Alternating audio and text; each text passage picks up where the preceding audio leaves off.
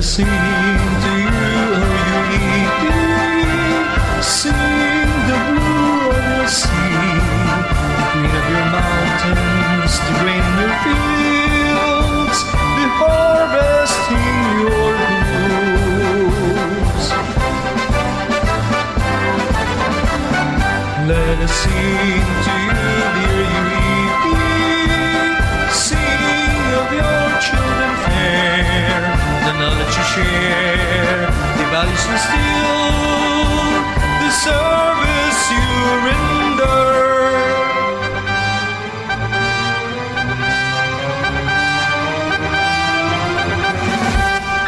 Oh Lord, forevermore UEP, God's grace be upon you. His mighty hand protect and guide you as you face challenges.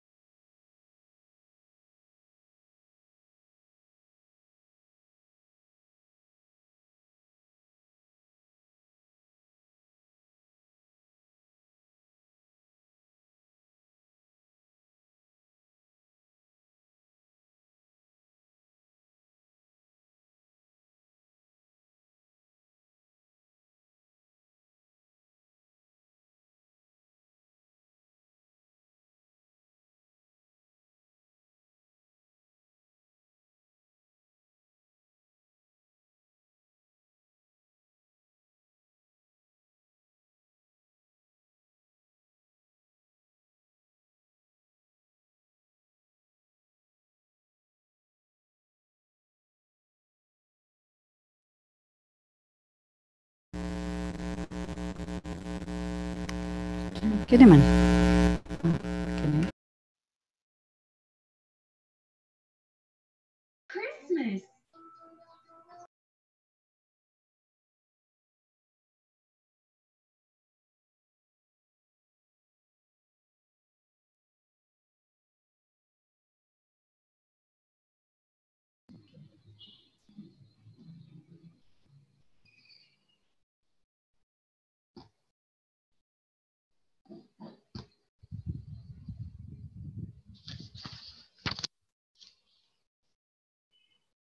Christmas.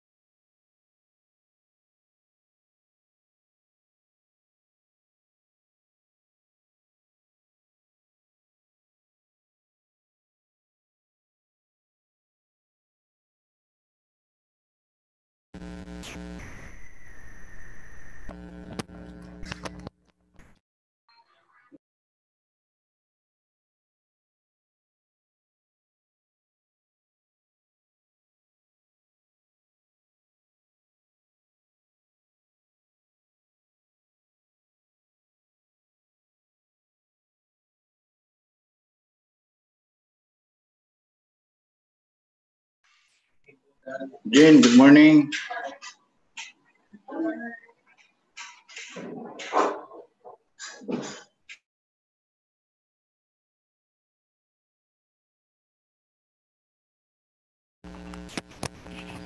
Good morning.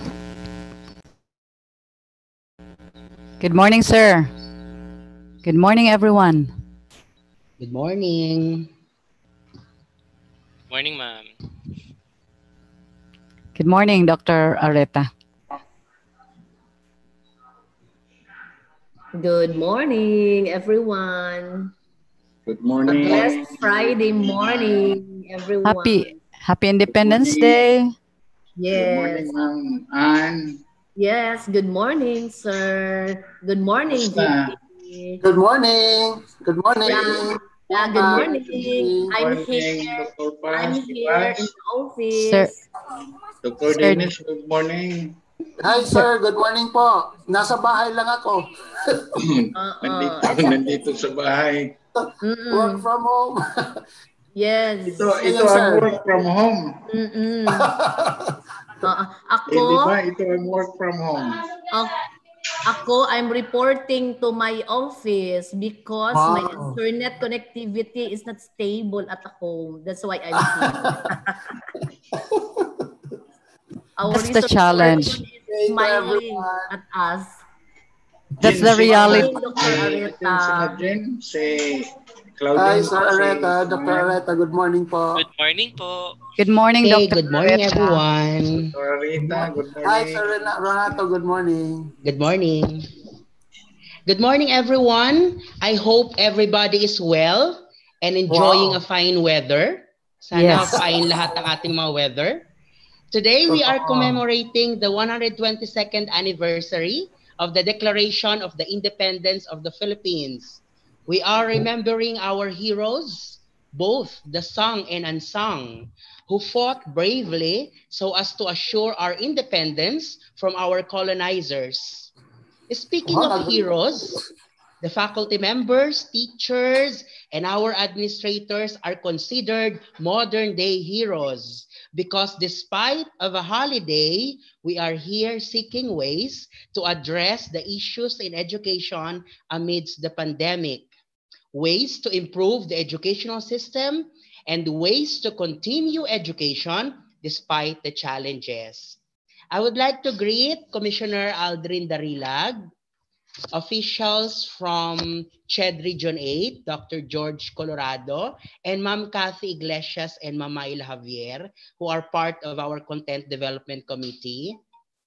as well as our beloved presidents of the 10 SUCs, especially the president of the University of Eastern Philippines, Dr. Cherry I. Ultra, and the presidents of the lead schools for Content Development Committee, Dr. Jude A. Duarte of Leyte Normal University, and Dr. Norberto C.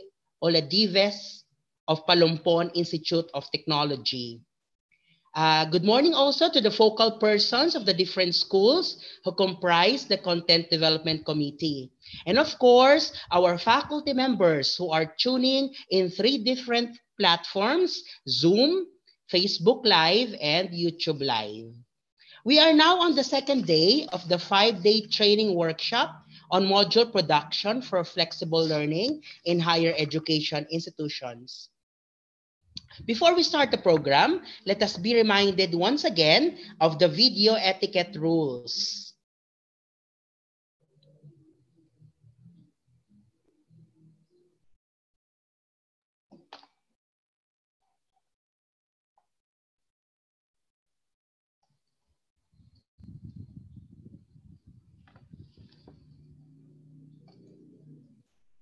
Ito sa'yo.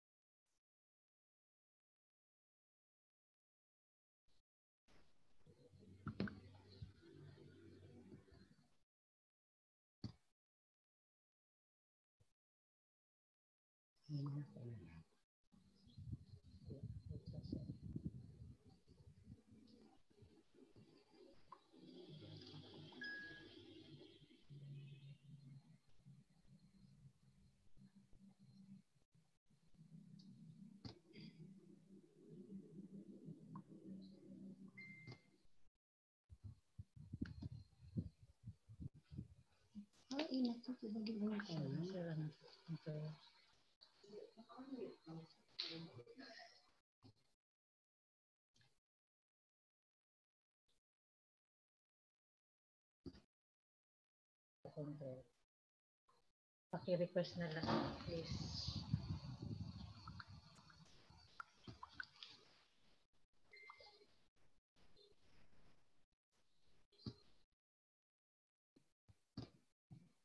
Di ba pakahin mo, pakahin mo.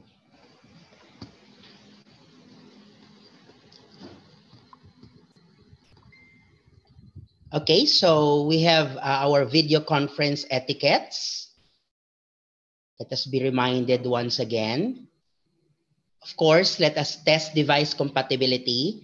So, na-test natin yan kasi nakapasok na sa Zoom ang ibang mga natin, kasama natin. And do not navigate on the screen share features. Avoid hitting the share screen button. Be on time. There will be no entry during the session. So those who will enter during the session will not be approved anymore. Then log out after the end of the session. And then please mute our audio and video. If videos are active, let us practice decency.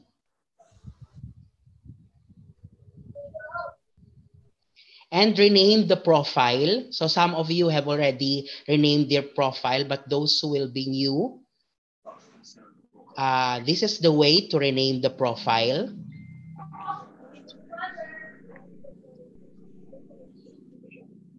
After launching the Zoom meeting, click on the participants icon at the bottom of the window. And then in the participants list, at the right side of the Zoom window, hover over your name and click on the rename button. And type in the display name you'd like to appear in the meeting and click on OK. So the format is the school and then the name of the participant. Okay, next we have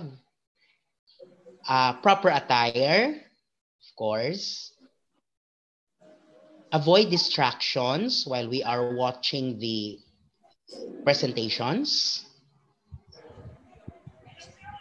speak if recognized. So there will be an open forum after the presentation of the speaker.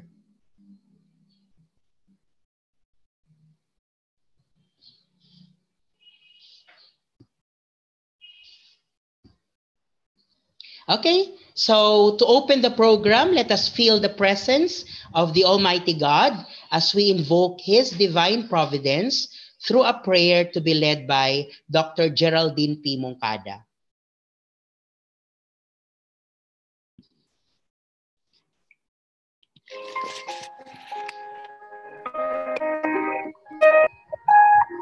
Let us bow our heads in the presence of the Lord. Almighty Father, acknowledge you are our strength, the light of your truth. Empower us with your truth and light, so we can stand with passion for the Philippines. Help us to accept nothing but your guidance, to serve nothing but your glory. Lord, bless us as we prepare to deliver to our students the knowledge that they need in these trying times. Through this series of webinar training workshops organized for us, help us to express our Christianity and inner devotion as we serve you and especially our students. Guide us with your wisdom so that we may become an inspiration and mirror of Christ's attitude with peaceful, modest, and sincere relationship to our fellow men. We return and honor to your Son, Jesus Christ, our only Savior and Lord. Amen.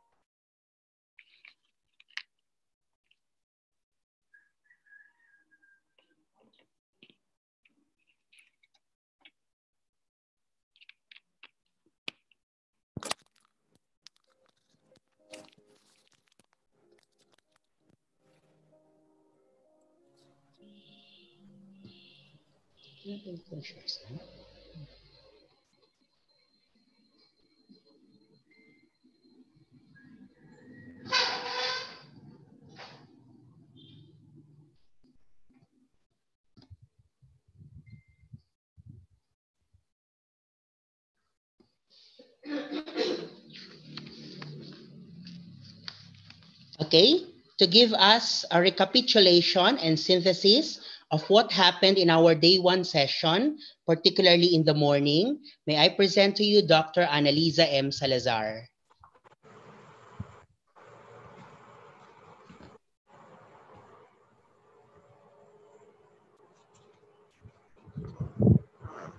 Good morning, webinar guests, focal persons, participants, and viewers from all over regionate of the course modules production for flexible learning in higher education institutions.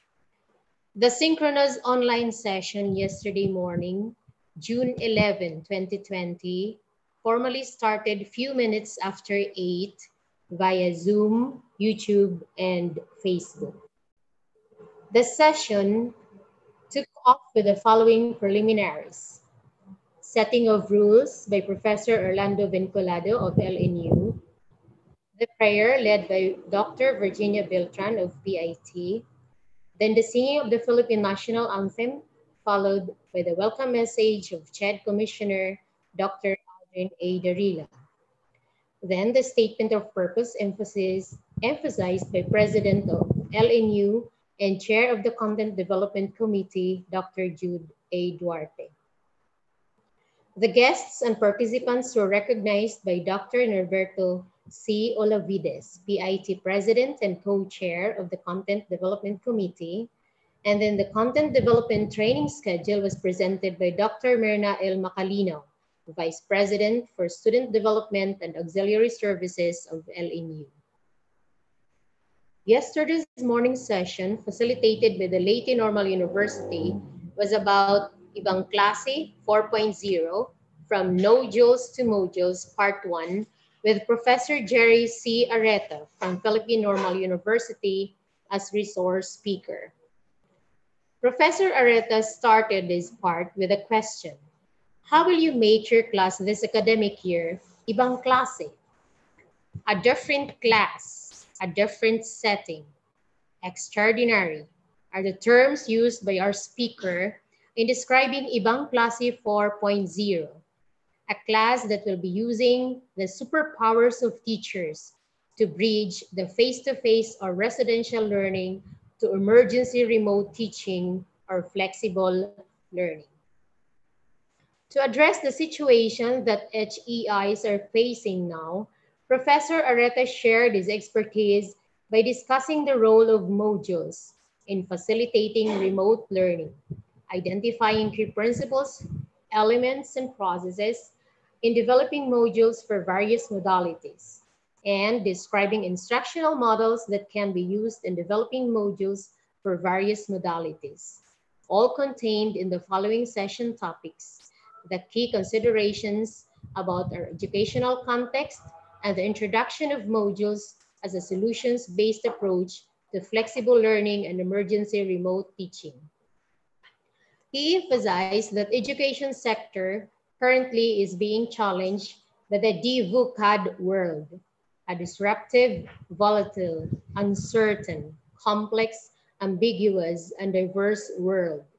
That is why our way of responding this education needs is by employing emergency remote teaching or ERT or by flexible learning FL per the directive of the Philippine government through the CHED. He highlighted that learning modules can be used to effect ERT and FL, that to be able to develop an effective module, one should keep in mind the TPAC framework: technological, pedagogical, and content knowledge, including contextual knowledge. Professor Areta ends the part one of his lecture with a quote from William Arthur Wood, which says, "Teaching is more than imparting knowledge, it is inspiring change." If there were 107 responses to the survey conducted by our resource speaker, basically on how ready are you for module development, there were very few questions asked in the open forum, not because participants were in a hurry to answer the attendance sheet form, but because there was power interaction. Nevertheless, everything went well and the participants were energized with a discussion of part one and are surely eager now for part two. Thank you.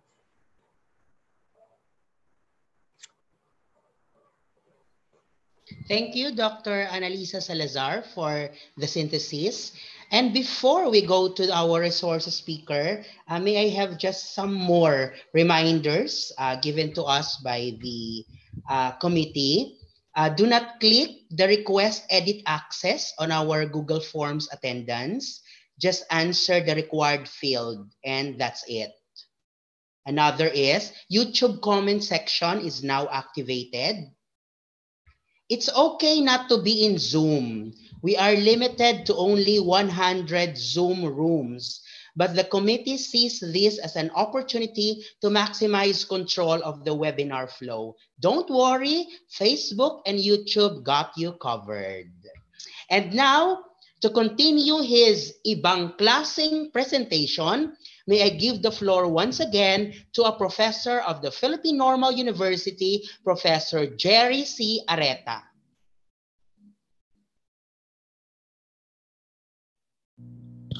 Okay, good morning.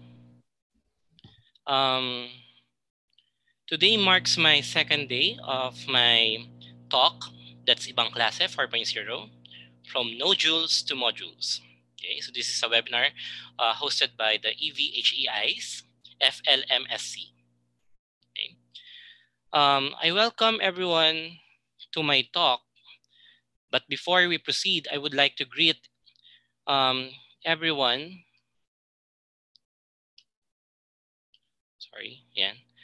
To greet everyone happy 122nd commemoration of our Philippine Independence Day. Okay, so our theme is Tungo sa Bansang Malaya, Nagbabayanihan at Ligtas. task towards a free, united, and safe nation. Okay, so as a recap for my part 2 of the talk, let me go back to my session targets, explain the role of modules in facilitating remote learning, identify key principles, elements, and processes in developing modules for various modalities, select appropriate instructional model to guide in the development of learning modules, and exhibit competence in crafting module exemplars following the key considerations discussed. Today's talk will center on the following session topics. The first is the key principles that support learning through modules and learning packets. And the second one is the nitty-gritty of developing modules, more on the instructional design. Okay, so whenever we have to develop an instructional material, we have to have a certain process in mind. And that is where instructional design will come in. So the instructional design is very important.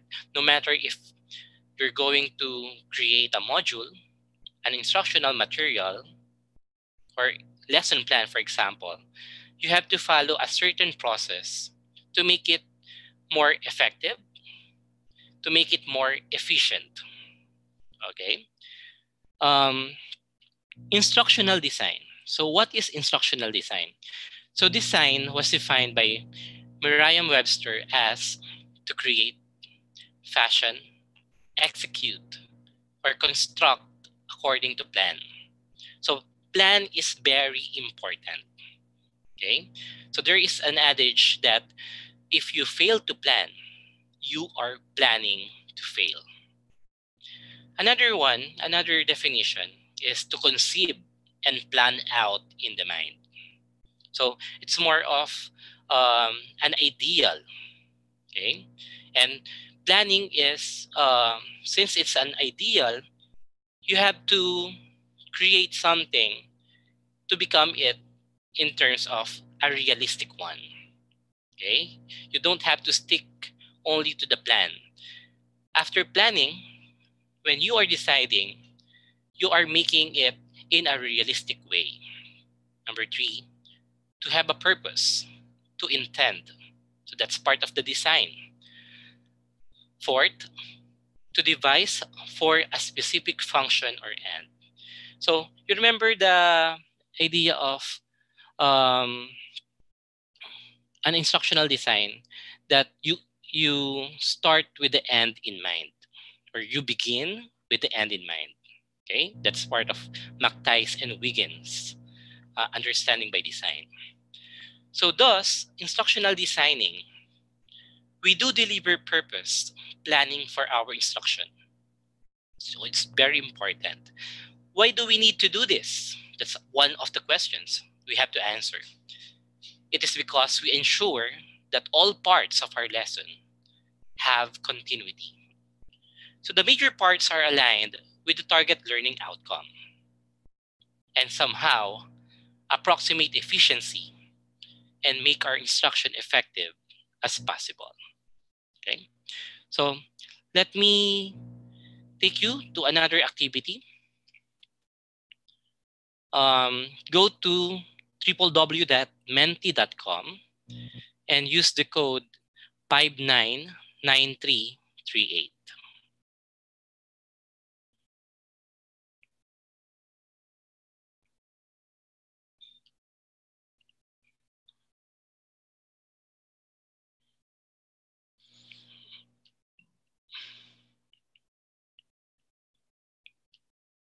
Okay.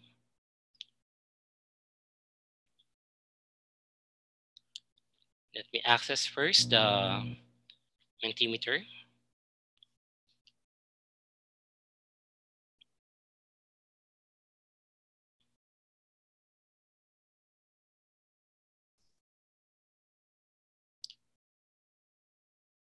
Okay.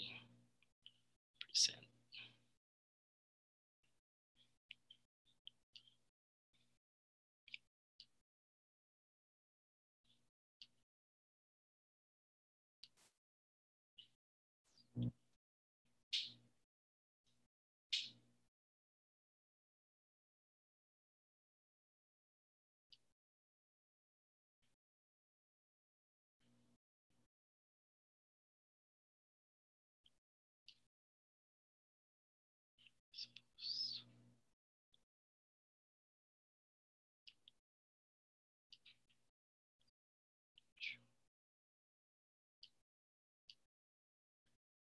Okay.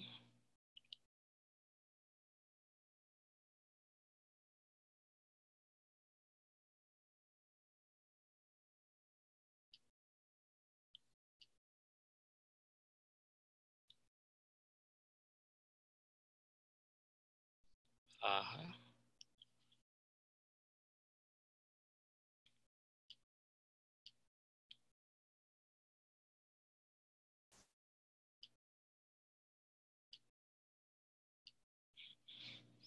Okay. So as you can see here, this is a word cloud. And the more words you enter, for example, here, the bigger the word is, the more people who actually entered that word. And here we have those in bigger font. We have interactive, plan, learning, strategy. So these are the 4 big words. So we have here simple, okay, understandable, curriculum, comprehensive, instructional materials, learning outcomes.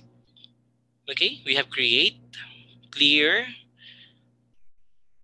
Okay, so we have 89 who responded, 90 who responded to this. Okay. So when it comes to instructional design, from the audience,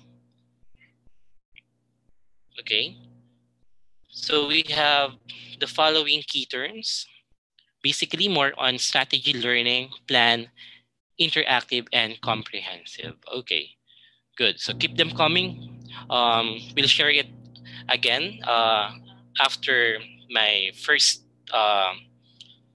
part of the talk today. Okay.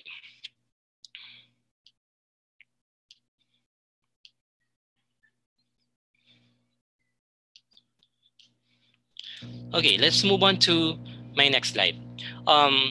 Instructional design, or ID, is defined by Sills and Ritchie as an organized procedure that includes the steps of analyzing, designing, developing, implementing, and evaluating instruction.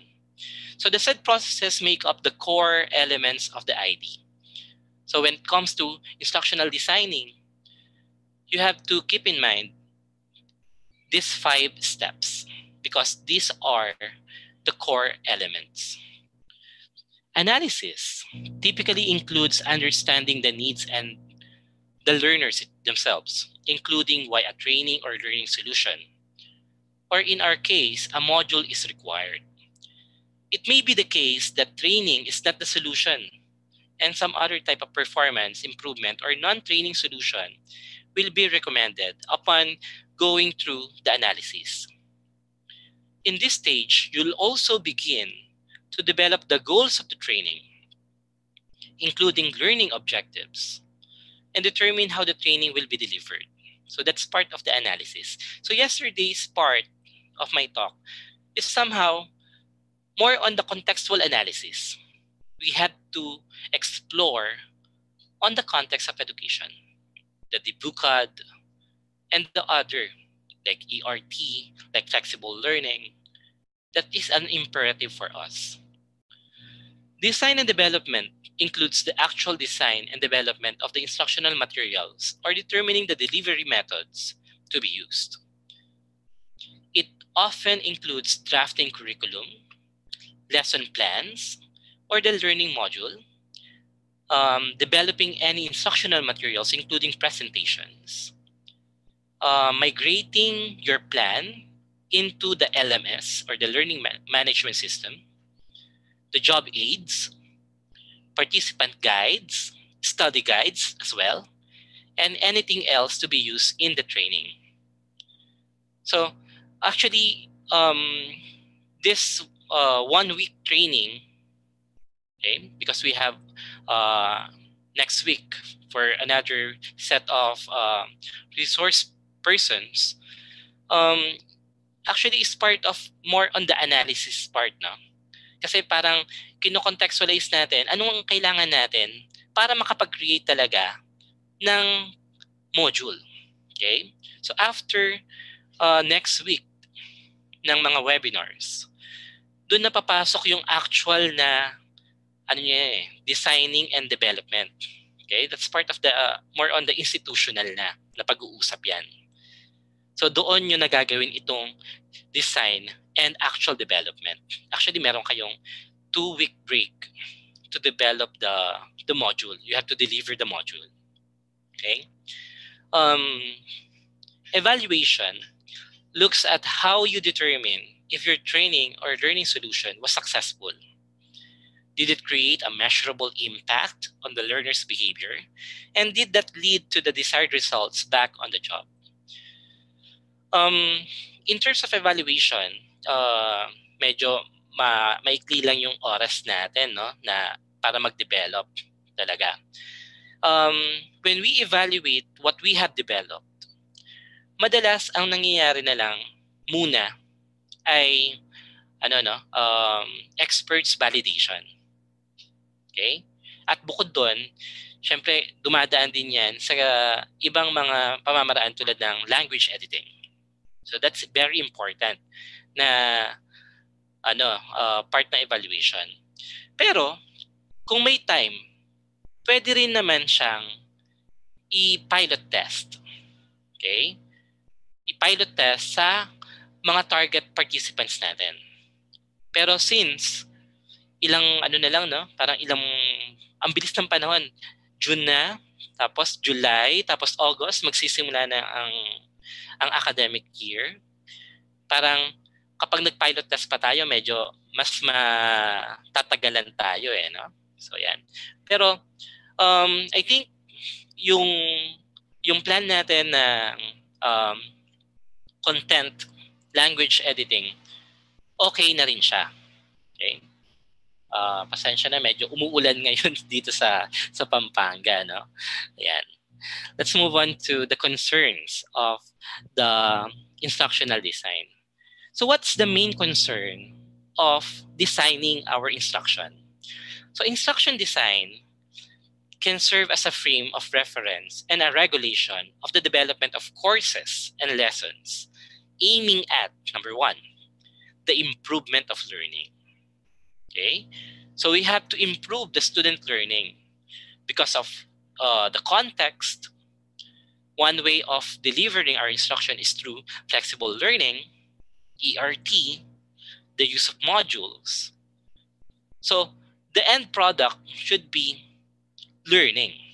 Okay?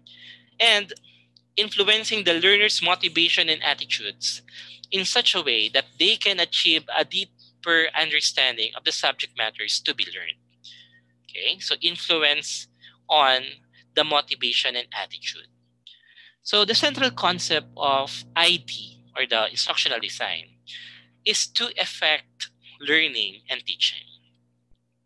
So moreover, ID is primarily concerned with the generation of a detailed and precise prescriptions for the development, implementation, evaluation, and maintenance of situations that aim to the initiation and facilitation of learning processes within our subject areas. Okay, so the main concern of the instructional design of our module is to effect learning and teaching. Okay. How about the perspectives of the instructional design? Instructional design takes into consideration the theories from sciences and technology. Okay, so these are the bases that guide the instructional design process. In terms of the scientific theories provide a basis for the description, explanation, and prediction of particular issues. So we include here the learning theories that covers our pedagogical knowledge. Okay, so that's why we have to go back to the TPAC. Okay, the TPAC is our asset. So when it comes to designing our instruction, we are informed by the different scientific theories on how to deliver, on how to plan out our instruction. The second one is more on the technological theories. It provides a fundamental basis for the exploitation of rules. So laging meron tayong susundan, no? Kapag nagsusulat tayo, nag-create tayo, nagdi-design tayo ng ating instruction, ng ating module, meron particular na rule na kailangan nating balikan. Paano isusulat? Paano gagawin? Okay? Aiming at the optimization of practical actions. So more on praxis. Which on the other hand covers our technological knowledge. Okay? How about the content knowledge? Siyempre, mas mahalaga sa isang writer na siya ay isang subject specialist. Okay? So isa siyang content specialist. Kasi mahirap nga naman na magsulat ng wala kang particular na content in mind. So, these perspectives are equally important in developing our instructional design in general and modules in particular. So, lagi natin babalikan ito. Okay? Mamaya meron pa tayong nito, no? Medyo mas palalawakin natin. Ano yung ilang mga scientific theories to learning and development na pwede nating tingnan, basahin, at i-consider. Yan. Okay. So, instructional designers, tayo as instructional designers, remember, ang mga teachers, tinatawag din natin silang mga curriculum planners. Okay? So, bukod sa curriculum implementers, curriculum planners din tayo. We design the curriculum. We design kung anong dapat na matutunan ng bata. Okay? So, yesterday, in a simple survey, I asked the participants to answer. There are some who are intrigued of the roles of instructional designers. So, ito yon. So, ito yung ilan sa mga many roles of instructional designers. So, to be able to define the various roles of instructional designers, we should be clear about the meaning of design. So, design can be defined as in due form. And there should be a functional representation of any commodity or object of utility na gagamit ang ating dinesign instruction. So we have to distinguish between, number one, design as draft, as plan or blueprint, and two, design as forming, composing, and modeling of an object of utility. So meaning, design is both a process and product. So, hindi pwedeng process lang siya. Hindi pwedeng product lang siya. Kasi parehas sila when you are creating your instructional design. So, design primarily can be considered as a comprehensive process of forming, composing, and modeling that presupposes multiple working steps, carried out by several people.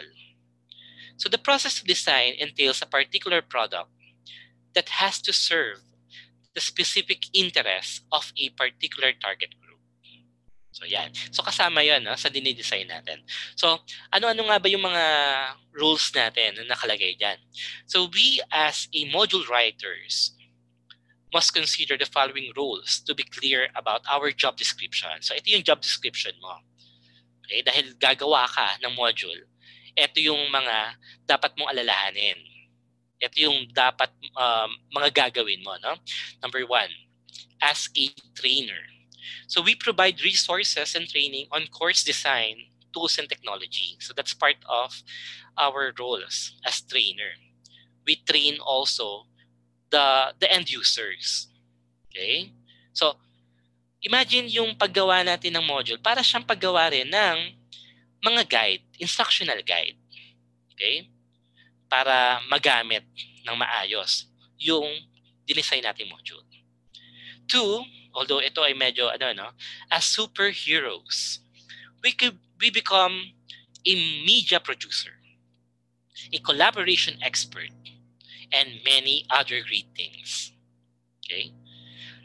As consultants, we consult other content experts. That's why we have we have to build the community of collaboration, the community of sharing. So yeah, the culture of sharing, the culture of collaboration. We consult other content experts on pedagogy, and other instructional strategies to be included in our modules. Sometimes, magaling tayo sa content. Okay? Pero, kulang tayo sa pedagogical. Okay yun, no? So, kailangan din nating magtanong sa iba.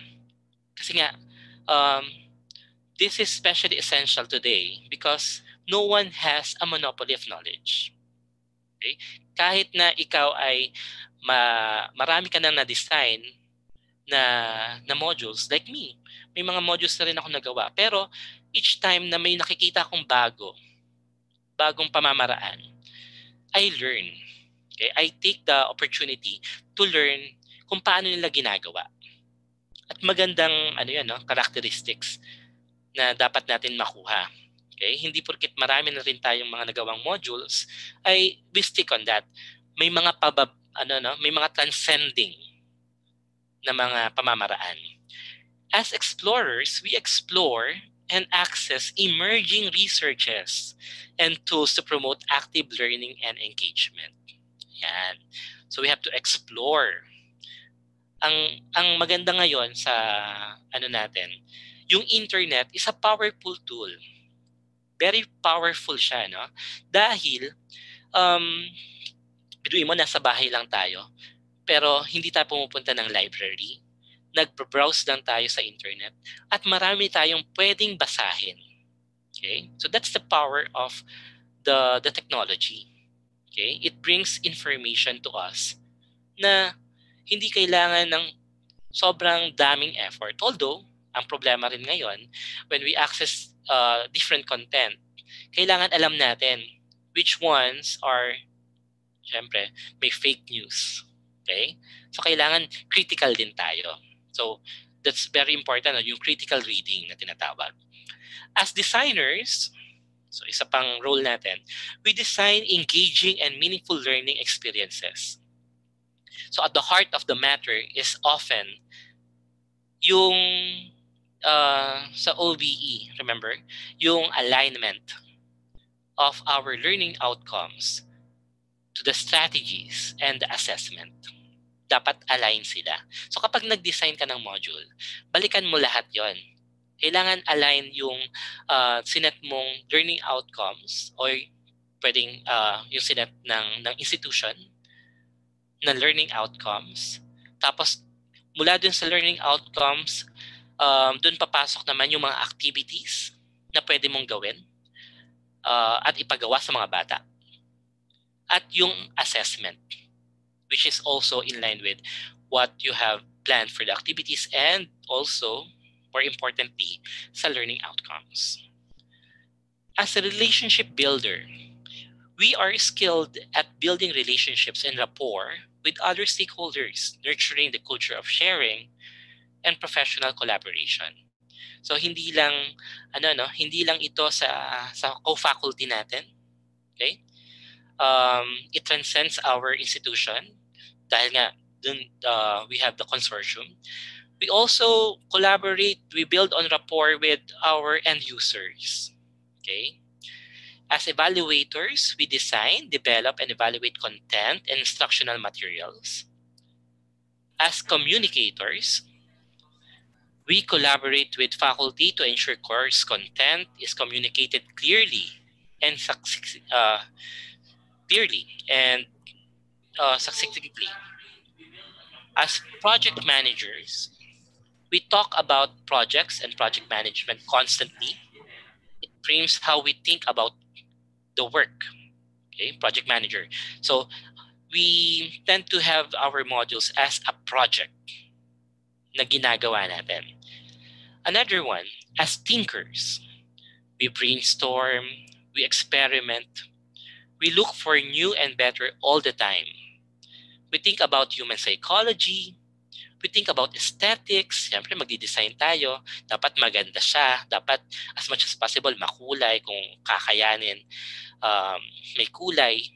Okay? Kasi it adds motivation, no? We think about the design, the user experience. Siyempre, kailangan kapag nagko-construct ka ng module, isipin mo rin yung mga gagamit. Kasi hindi lang ikaw yung gagamit, no? Hindi para sa iyo, para sa mga bata. We think about the flow, the look, the feel. So yan, no? We think about the different senses and how they come into play. We think about differentiation. We think about the activities. Are they engaging? Diba? Will the module, will the activities in our module make our learners active? So we have the active learning. As data analysts, we should make data-based decision-making. Okay? So very important ngayon yung analytics. And lastly, as builders, so we bring a systematic approach to constructing learning experiences that includes analysis of the audience. We also analyze the environment. We keep in mind the objectives, the content, technologies, etc. So because there are nuances. So for example, in a certain content. So iba rin ang delivery ng science, ng math, social science, okay? So may mga nuances sila na kailangan i-include natin doon sa technology. So alam niya ng mga ng mga content experts yung mga nuances. So planning maps kasama rin diyan, guides, templates, process, documents, outlines, storyboard. Okay? Actually, as an instructional designer, we are a storyteller. Kasi dapat magkakaugnay, may continuity kapag nagagawa tayo ng ating instructional design, ng ating module. Okay? So that's part of the different roles of instructional designers. However, there are transcending roles of instructional designers. Lalo na ngayon, di ba? Sabi nga natin, we have the dibukad world, chaotic, changing, okay? Rapid ang changes. So in addition to the numerous roles I have mentioned, there are 3 new roles of instructional designers according to Dr. Casper Spiro, CEO of EC Generator and author of e-learning industry. Spiro authored the employee-generated learning, or what we call the EGL, claiming the content is increasingly likely to be user-generated or curated. Okay, user-generated or curated. Many people have their accounts as bloggers. Diba? Ang tawag natin sa bloggers ngayon, hindi lang bloggers, content developers. Okay? So this approach to learning is a silent, yet fast-paced and organic revolution that is disrupting the conventional top-down learning approach. So when we are designing our instruction, dati, kung sino lang yung mga magagaling, sila lang nagagawa ng content. Pero dahil nga sa panahon ngayon, ang mga content ay ginagawa rin ng mga estudyante. Ginagawa rin ng ibang mga, hindi lang tayo, no? Ibang mga individuals. We might as well use the power of this curated or user-generated na mga content. Okay? So fundamentally, the approach means giving subject matter experts the power to create and maintain learning content on topics in which they are experts. It harnesses their expertise and enables them to share it with the colleagues. So more on this EGL na tinatawag natin, the employee-generated learning, ay ang maganda dito yung pag-harness ng expertise ng mga subject matter experts natin and to be able to share it with others. Okay? Kasi ngayon, because of the role of the internet now, hindi lang siya yung paghahanap ka ng content, binibigay lang ng Google, no? So you can also post blogs, di ba? So those are part of the content. You can create articles. Ayan.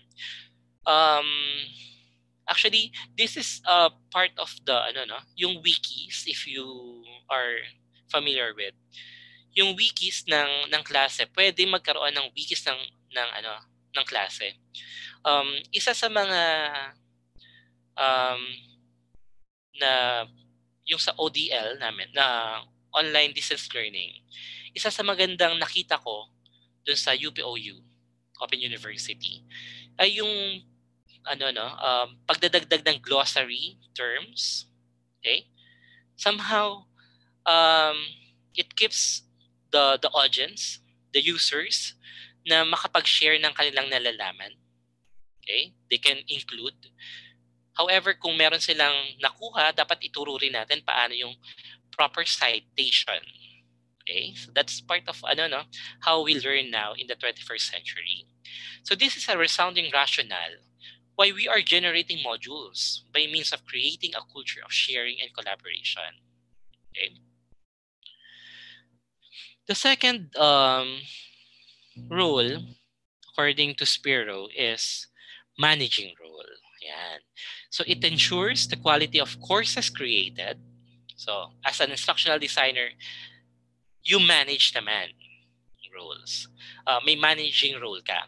So the instructional designer's strength lies in the deep understanding of how to transfer knowledge effectively. Kaya hindi pwedeng mawala ang instructional designers. Maraming mga naggagawa, nag-create, nagde-develop ng kanilang content. Pero kailangan natin piliin. So kasama yun sa as an instructional designer. Piliin natin yung mga content na isasama natin. And the third one is the coaching role. Oversees and guides the course creators regarding appropriate course creation. He fulfills the role of facilitator rather than the role of content creator alone. Okay? So we can coach other content creators, content developers as part of being an instructional designer. Okay? How to effectively deliver their courses or their content that they have developed. Okay. There are certain strategies for developing suitable learning environments. So when we are creating modules, module is part of the learning environment. Ito yung kung saan sila matututo. Okay? So the major intention of IT or instructional design is the development of learning environments on the basis of suitable theories of learning and theories that ensure the quality of teaching and educational interventions. So different strategies are applied to instructional design. So we have an organizational strategy. Okay? Ano yung mga organizational strategies? Organizational strategies are concerned with both the gross and detailed planning of setting of teaching and learning in order to determine how a course or lesson should be arranged and sequenced. Okay? So tayo, babalikan ulit natin. When we plan our module, babalikan natin yung ating syllabus. Okay? Kasi may mga approved na yan, no? Approved yung syllabus. Tapos, from our syllabus, itatransform natin into learning packets. Okay? So, may organization then in terms of the process. Remember yesterday we have the objectives going to selection of activities, then going to evaluation. So yung organizational strategies, dun siya sa pangalawa, sa gitna, when we select different activities. So you have to do an organization. Okay? Another one is the delivery strategies. Okay? Pag nagsulat tayo, kasama rin ang delivery na pinaplano. Concerned with decisions on how information can be transmitted to the target group of learners. Okay? Meron yan actually na sinusunod din. No?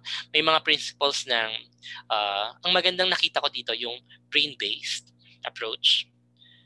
When we organize and when we deliver, ito yung lagi kong sinasabi, that it should be a bite-sized. You put it into chunks. Hindi pwedeng isang bagsakan lang. That's why we create modules into units, into learning packets na tinatawag. The third one is execution. Execution strategies concerned with decisions on methods to assist the learner to deal effectively with instructional materials. Okay, so these are the three strategies for developing suitable learning environments: organizational, delivery, and also execution. Okay, so dun pa rin tayo sa ano no, sa ID, sa instructional design, kung saan nandun yung from analysis going to evaluation. So kailangan after the analysis, yung apat na natira, you keep in mind kapag nagsulat tayo ng module. Okay? Kasi kapag nagsusulat ka, kailangan nandun ka rin sa shoes ng mag-i-implement. Nandun ka rin sa shoes ng gagamit. Okay? So, hindi ka lang writer, kumbaga. Okay? You'll have to wear different hats. Okay?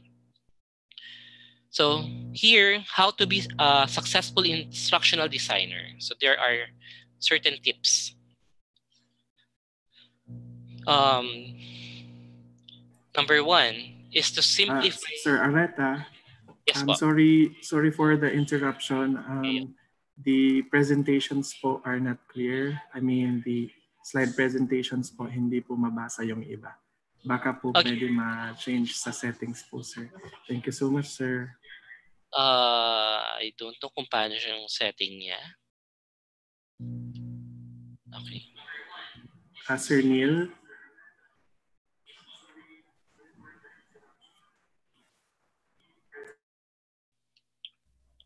Please help. Paano po ba iayos yung ano? I think, sir, yung parang image yata yan, sir, no? Yes. Pixelize lang talaga siya. Nung na-download mo siya, pixelize talaga.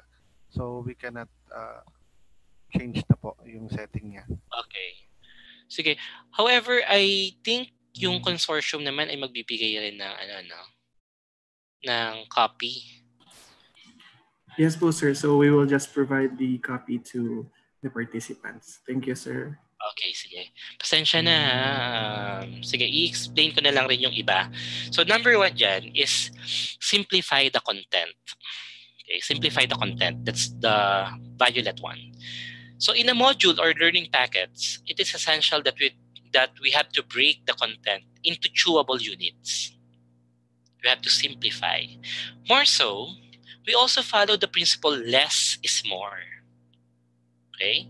Hindi porket parang ano lang siya, isang sentence lang siya, ay baliwala. Okay? So, we have to follow the principle less is more. This is why we need to do the first process of instructional design, which is analysis. Okay? To be able to simplify the content. The second one, yung green. Design from a learner's point of view. This actually helps in making an effective module, which is to consider our learner's general characteristic. Sinong gagamit? Okay? Anong characteristic ng gagamit? The use of highly technical language, for example, must be minimized, if not filtered. So kailangan, as much as possible, madaling intindihin ng particular na individual. Parang nagkukwento ka lang dito. Okay? So, the material will be put into test once target learners access your module. If they seem to go over the module easily, then there will be less guidance. Diba? Kasi ang learning packets, ang module for example, ay wala ka naman doon physically to explain the content of the module, to explain your instructions. Okay? That's why you have to clearly na ilagay ang instruction mo as much as possible, as simple as possible. Yan. If they seem to go over yan, and they can focus on achieving the learning outcomes more. So kapag simple, kapag easy to understand, mas nakakapag-focus sila sa learning outcomes kaysa mag-define lang ng mga terms na gagamitin natin. So in other words, paano naman yon kung may mga technical words? Lagyan natin sa module natin ng unlocking of difficulties. So you have to define. Pwede kang maglagay ng side note. Okay? May binanggit ka na technical term kasi minsan hindi natin maiwasan lalo na kapag higher education institution, no? Kasi highly technical din naman yung mga subjects natin madalas. So kailangan mo siyang ilagay yung definition pwedeng sa side notes. Okay? Naka-marginal note. Yan. So, in other words, we must clearly present the module to students in a way they can understand. So that's the second, the green one. Design from a learner's point of view. The third one, yung blue, make your learning experience fun and engaging. Ito yung isa sa mga tanong kahapon no? This is easier said than done. This is easier said than done. Sinabi ko na fun and engaging. Paano pag yung ibang mga bata, no? Maganda yung activity mo sa iba. Sa iba naman, underappreciated siya. Okay? So maraming mga ganyan. Well, kung ito naman ay nakikita mo na essential para sa pag-attain ng objective mo, then you can also include. Ang isa sa mga magagandang sa module is that pwede nating lagyan ng alternative activities. May optional activities tayo na pwedeng ilagay. Okay? May option ang bata. So, kailangan tingnan mo rin yung differentiation.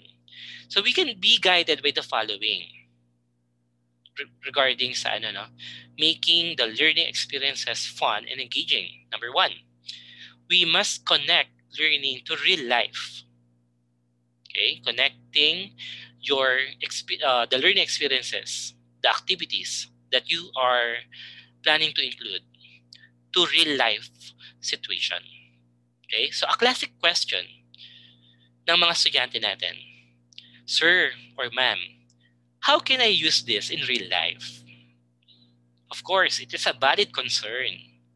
We should include in our module some practical application. Okay? Dapat nakikita nila practicality ng mga activities natin. Paano pa? Engaging all kinds of intelligences. There should be variety of activities. But, remember, hindi lang dapat meaningfulness, no?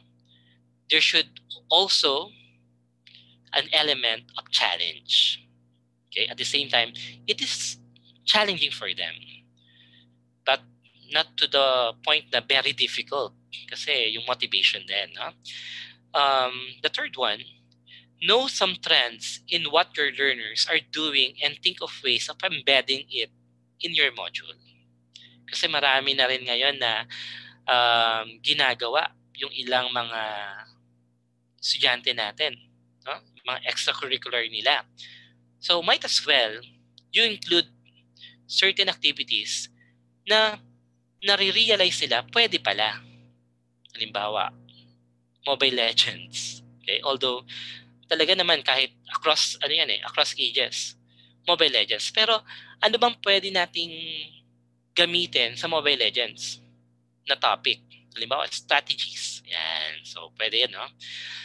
Integrate technology into learning. So, even textbooks now are upgrading their content. Okay? So, may mga nakikita rin tayo mga textbooks lalo sa mga K-12 grade levels na merong mga codes. Okay? Including some codes. Kahit printed ang module mo, pwede mong lagyan ng code kung sakaling meron silang phone, may internet, they can scan the code.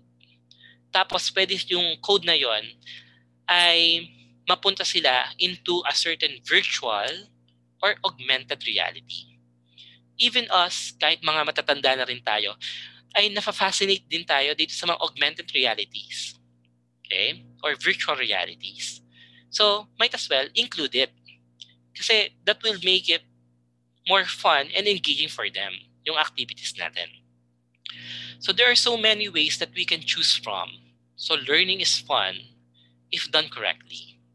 Okay? So yung red is keep innovating.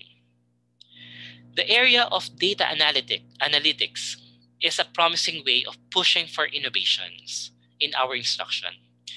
Be inspired with the problems or crises we encounter. Okay? Like this. Yung ano natin, no? Yung context natin ngayon. Yung health crisis natin. Pwede. We can include certain reflections. Reflection is a key to innovation. Okay? In addition, the best way to start innovating, according to Sattel in his article in Forbes, is to ask the right question. Ito yung pinakauna, no? We have to teach our learners to ask the right question. So questions such as, how well is the problem defined? How well is the domain defined? There's no one method to become innovative.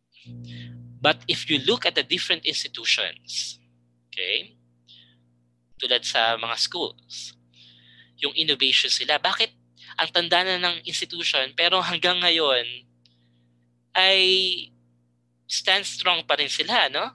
Yan. Because one thing is common. They applied a portfolio of strategies. Okay? The orange one is be tech savvy.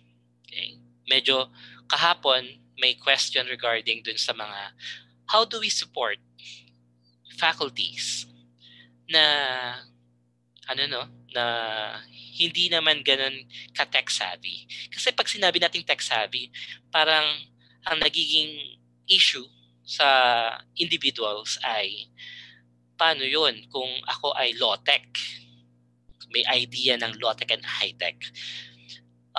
Going through an online search, I find, according to Oxford Dictionary, a tech-savvy person is someone who is well-informed about the modern technology. Yan, well-informed, ibig sabihin. And also uses his or her skills in order to take advantage of the current technology. So with this, I remember a question nga yesterday. And I guess this was emphasized yesterday that part of the rationale, bakit nag-create tayo ng consortium? Bakit kayo nag-create ng consortium dyan? Is to assist the faculty in capacity building and upskilling. Okay? Kaya for those people na sinasabi nila ay hindi ako tech savvy or may idea rin, even me, I learn more when I use the devices, when I use internet. So very important yung exploration. Okay? So kailangan i-explore pa rin natin. May eagerness tayo for exploration. So those are part of how to be a successful instructional designer. Part pa lang yan. Marami pang pwedeng tips. Okay, marami pa yan as we go along. What are the latest trends that impact and influence instructional designers? Number one, instructional design, yung research insights into the science of learning. No? When designers get insights into how people learn, that's why we have the brain-based learning. Actually, parang last week lang, I came across with SOLD. Ano yung SOLD? It's science of learning and discovery. Parang ganun, ang idea. So that's a good idea of browsing through certain researches. And ID should focus on understanding the schema of the learners, the series of structures that enable them to solve problems and think. Number 1.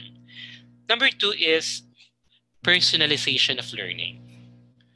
So instructional design will continue to take advantage of big data to personalize learning experiences by getting better insights into learner engagement. Okay? So mas napapersonalize natin yung learning, mas nag-e-engage ang bata. Kasi nakikita ng bata yung design mo ng yung instruction na para sa kanya. That's why it's being personalized. Learning can be designed to cater to individual needs and requirements. Okay? So number 3 is creating pull rather than the push resources for adults. Okay? With personalization in mind, instructional design will move toward offering learners the flexibility to learn what they want. This is suited to the modern workplace, where employees search for knowledge applicable to their needs and is contextualized. Kasi nga, remember yung kahapon regarding sa mga competencies natin, saan nga ba, ano nga ba yung mga nag-i-inform para iset natin yung competencies ng ating graduates? One is yung need ng industries natin. Okay? So, very, very important din yung pagsagot dun sa needs ng mga industries after a student graduates from our institution. Number 4 is mobile learning. Delivering mobile-compatible nano learning modules will help learners access learning anytime and anywhere with greater flexibility. Okay? So, in terms of this, remember the learning management system, lalo na sa mga magkakaroon ng online instruction, maganda rin na accessible ang ating modules, hindi lang pag sila ay gumagamit ng desktop or ng laptop, kundi pag gumagamit din sila ng mobile devices. Kasi they can bring it anywhere, anytime. So ito yung ilan sa mga latest trends that impact and influence instructional designers. However, when we design, minsan, yung sabi nga nila, masyadong ginagalingan kapag gumagawa ng module. Okay? Masyadong ginalingan. Bakit? Kasi, minsan we are prone to certain common mistakes, okay, that we often do in our instructional design. Number 1, yung kulay green dyan. Teal. Too much on-screen or on-page text. Paggawa ng module, huwag naman natin punuin yung screen or yung text sa isang page.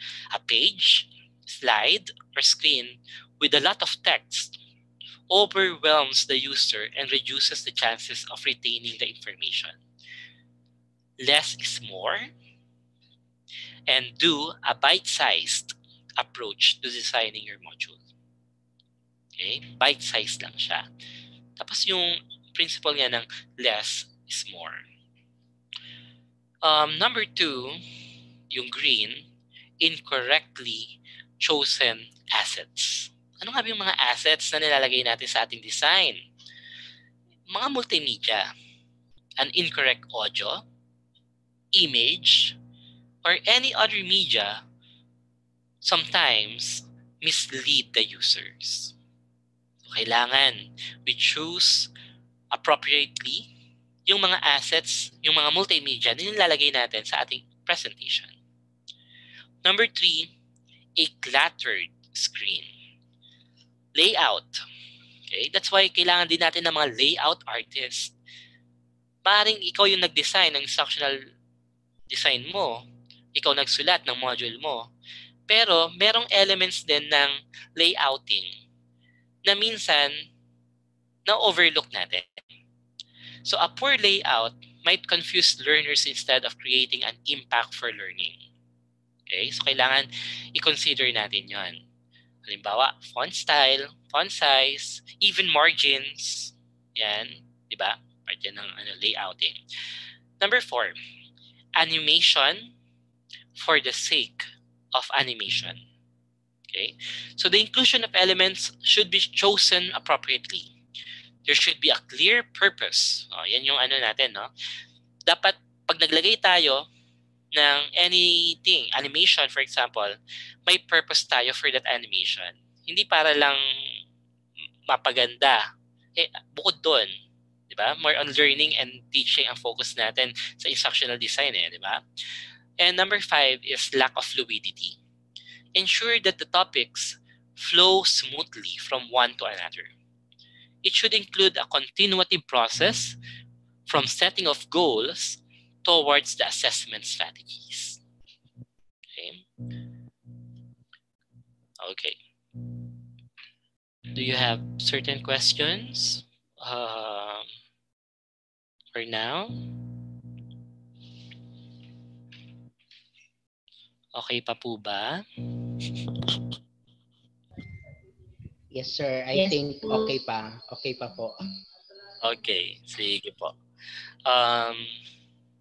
Sige, let's move on dun sa 5 different types of instructional design models. Sa 5 designs of instructional design model, may maraming mga libro regarding sa educational technology. Okay? That caters to this instructional model. Pag binasa mo siya, kasi maraming mga mga nag-author, nung nakahanap ako ng isang libro, nung binrowse ko, overwhelming. Why? Kasi ang dami na pala ngayon ng mga instructional models. Okay? Ang dami na ngayon. In this presentation, yung nakalagay dyan, I will pick na isasama ko sa presentation, yung 1 and 3. Kasi ito yung madalas na ginagamit. Even textbook writers, mga publishing houses, ito yung ginagamit madalas.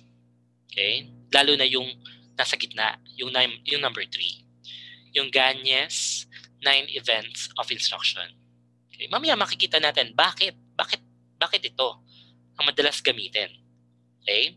Even may mga nakita akong mga modules na gawa sa ng DepEd. Okay? Nakabatay rin dito sa 9 events of instructional model. Okay?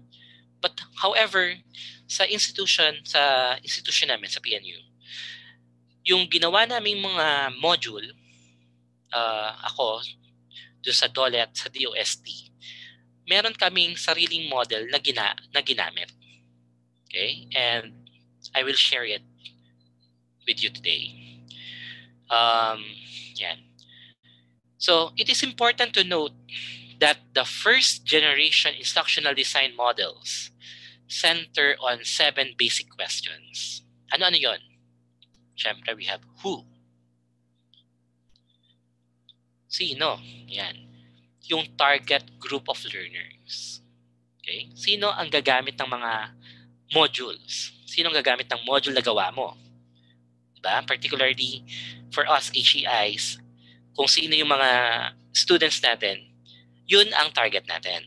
That's one of the questions, no? Who? Number 2, what? Anong content ang ilalagay ko? Okay, to be taught or learned.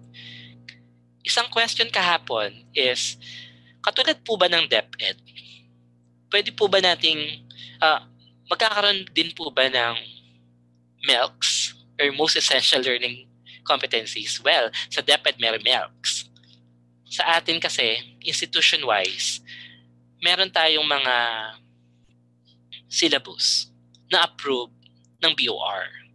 At mahirap din na gumawa ng bago agad-agad. So yun yung basis. Tingnan niyo yung learning outcomes. Okay? What for? Para saan? Instructional goals and learning objectives. Okay? Why? This is more of the accountability. That's why we need yung needs analysis. Okay? Bakit ko kailangan gumawa ng module?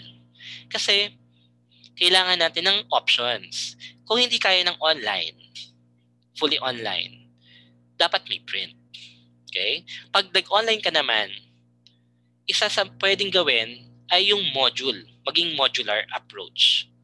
Yung ating online delivery. Okay? Para mas mabilis, mas madali. Hindi lang para sa atin as faculty, para mas madali rin para sa mga estudyante. How? Instructional strategies and methods. Ano yung mga i-include ko sa paggawa nito? Okay? When? Timeline of instruction. Diba? Madalas sa atin, sa isang course, nasa 51 to 54 hours ang target natin. So, kailangan yung ating gagawing module naka-based dun sa time allotment natin. Okay? For example, for us, meron kaming 12 weeks.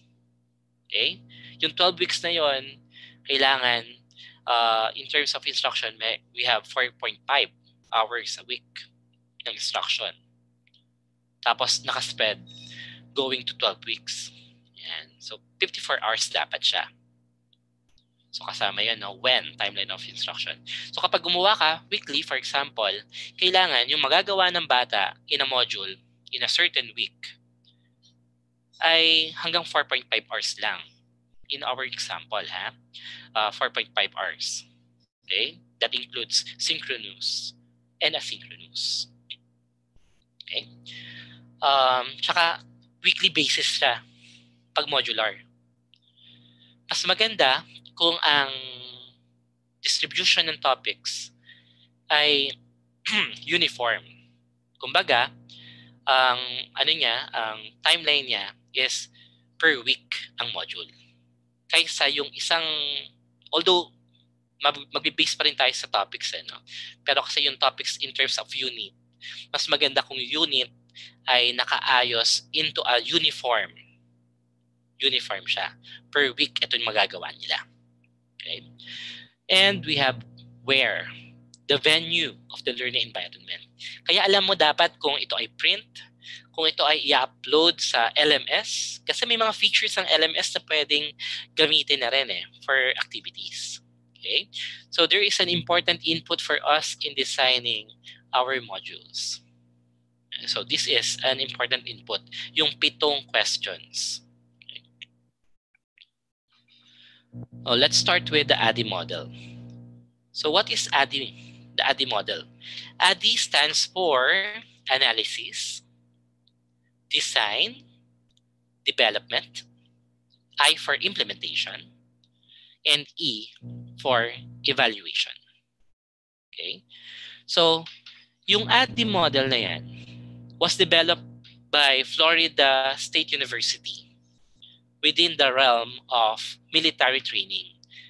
Okay? So, ADDIE model was considered as an umbrella term. Why? You remember the core elements of instructional design? Ito rin yun. Okay? Similar ang kanilang structure. Okay? So, punta muna tayo sa analysis. Okay? Before we start yung developing ng module natin, the ADDIE model states you should first analyze the current situation, the context. Basically, get a clear picture of where everything is currently to understand the gaps you need to fill. So yan, identification of gaps.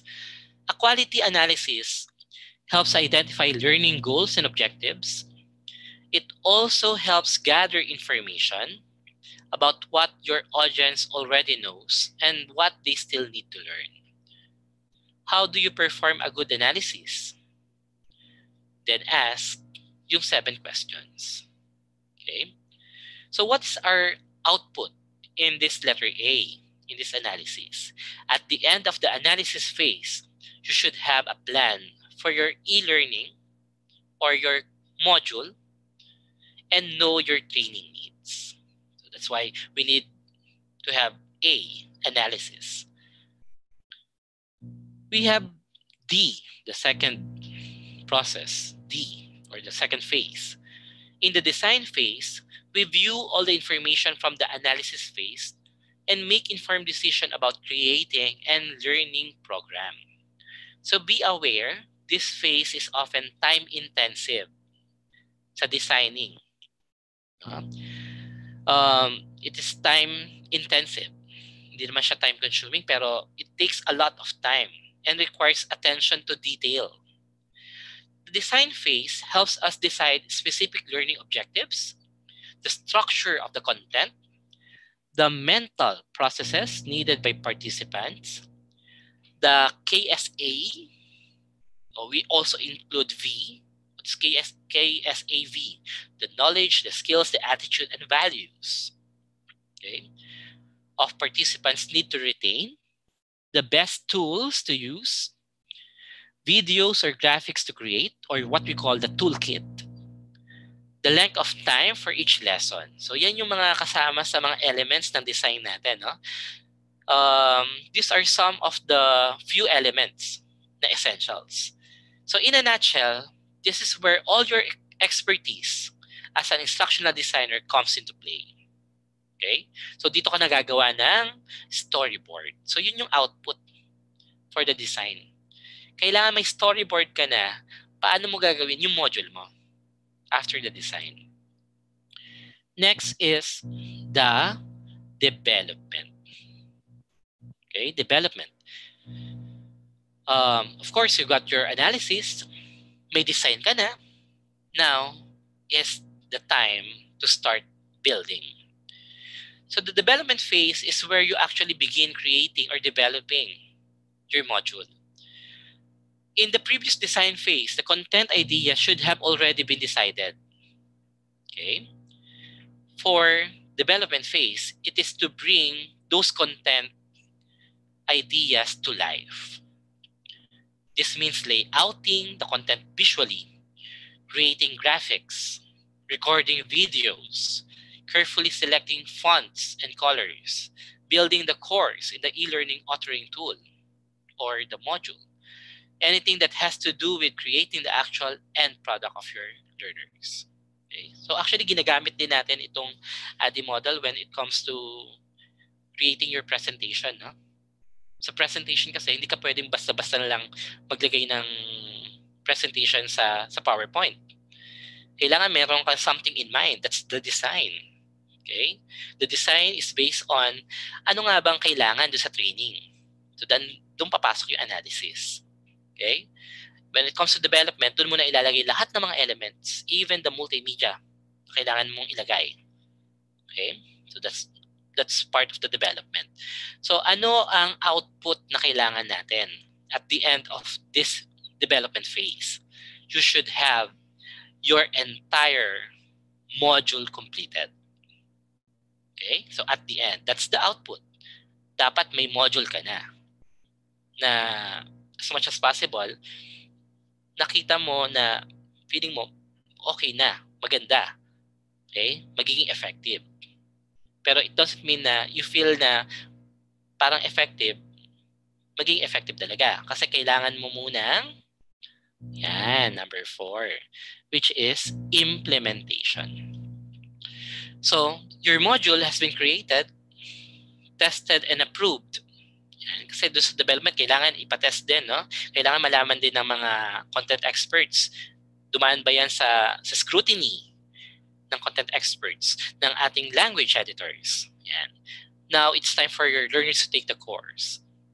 Most often, in the world of e-learning or when we are teaching, this means exporting your file and uploading the course to the LMS, the Learning Management System. And during the export process, make sure you work with your client. Okay? Kailangan may supervision sa end users, yung ating mga estudyante. So the output for this process, number 4, implementation, is available in the LMS for users to begin completing. So yung actual na paggamit na nila, okay, ng mga bata. So the last phase ng ADDIE model is evaluation. Okay? After the course, the module is designed, developed, and implemented, you want to make sure it's doing its job. Is the module effective? Are your learners confused? So ilan yan sa mga question na na pwede nating itanong when we are evaluating our module.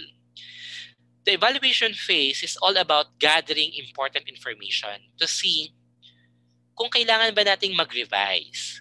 Kailangan ba nating i-improve? Baka naman yung isang activity mo hindi talaga siya captivating for our students. So kailangan i-revise. So part yan ng process. Okay? You can gather this information by viewing back-end data on the LMS. Malalaman din naman natin, no? Baka naman merong mga questions tayo dun sa part ng assessment na nilagay natin sa ating module na parang hindi naman pala nabigyan ng importansya when it comes to the micro-teaching dun sa module. Kasi mayroong part din tayo doon na input ng ating faculty. Okay? Yan. So, anong output after nitong evaluation? At the end of this phase, you should have the detailed information about what you need to revise or improve for this course, for this module, or for future courses using the module. Okay? So, what are the pros and cons ng paggamit ng ADDIE model? Yung advantage ng ADDIE model, commonly used yan. Okay? And widely accepted model. It is also proven to be effective for learning. Foundation for other learning models dahil maraming mga models na ngayon na nagsimula sa ADDIE model. And easy to measure time and cost. What are the disadvantages? It's rigid, linear process. Okay? Very prescriptive siya. Must be followed in order. Hindi pwedeng iterative. So when you say iterative process, di ba? You can start anywhere. Pero dito, kailangan mag-analysis ka muna, design, develop, implement, then evaluate. Inflexible siya to adapt to changes and does not allow for iterative design. Okay, so that's ADDIE for you, the ADDIE model. So pwede natin gamitin tong ADDIE model na to. Another is the Gagne-Briggs 9 events of instruction. Okay. So meron tayo dyan yung gain attention, going to enhance retention, transfer to new situations. Okay. This was the first prescriptive model of instructional design. Of course, kailangan pa rin natin ng analysis, ng contextual analysis. Although hindi na nilagay dito, no? Ito yung mga series of activities na. It centers around 3 basic questions to be answered. Number 1, what is known about human learning and what is relevant for instructional design? 2, is this knowledge about human learning applicable onto concrete situations of learning? Ito yung mga sinasagot niya. Number 3, which methods and procedures can be applied in order to use effectively the knowledge about human learning for the design of instruction. Okay? So, the Gagne-Briggs model, yung 9 events of instruction, describes how teaching should be generated to adjust to the basic forms of learning as well as the contents to be taught. So, kasama dyan, no? Yung how do we teach and also the content to be included. So, mainly, yung 9 events na yan, pag tinignan mo horizontally, no? From gaining attention, going to stimulate the recall of prior knowledge, ito yung tinatawag nating preparation of learning phase. Present the stimulus material to elicit performance. Ito naman yung tinatawag nating acquisition and performance phase. From providing feedback, going to enhance retention, transfer to new situation, that is what we call the transfer of learning phase. Okay. So here we have the preparation of learning phase. Okay. We have gaining the attention of students. You start the lesson with a bang. Ayan, no? You start with interesting questions or thought-provoking questions. Show an image or start the lesson with game connected to a lesson goal. Parang yung idea natin ng motivation. So in terms of our face-to-face learning, isa yan sa preparation of learning, yung motivation. Okay? May mga naalala rin ako dati na ang motivation daw, kahit na hindi siya related sa lesson, okay lang. No. Okay? If we follow the 9 events of instructional design, kailangan purposive ang ating mga activities. Okay? So, ganun din in our module. Kailangan yung mga activities natin may purpose. Inform students of the goals of the lesson. Tell students what they are going to learn. Share yung expectation sa mga bata. Kailangan explicit, no? Kailangan nakalagay dun sa module kung ano ang kailangan nilang malaman after nilang, anong kailangan nilang natutunan after nilang gamitin yung module mo. And stimulate the recall of prior learning. What do we already know about the concept? Okay, yung prior knowledge. So, activating the schema. So, yan yung ano natin. Preparation of learning. Acquisition of performance. We have model the stimulus material, show new information to the students. So, in terms of the strategy, expository. Okay, expository teaching. Provide guidance about what the students will learn. Show students how to learn about the new concept. Elicit the student's performance. Student undertakes tasks that will internalize new information. Okay? So, ganito yung idea niyan sa acquisition and performance. I remember when it comes to teaching, halimbawa music, ang ginagawa dati ng mga teachers kapag sa music, yung may kakantahin sila. Ako muna ang kakanta, di ba? Si teacher muna.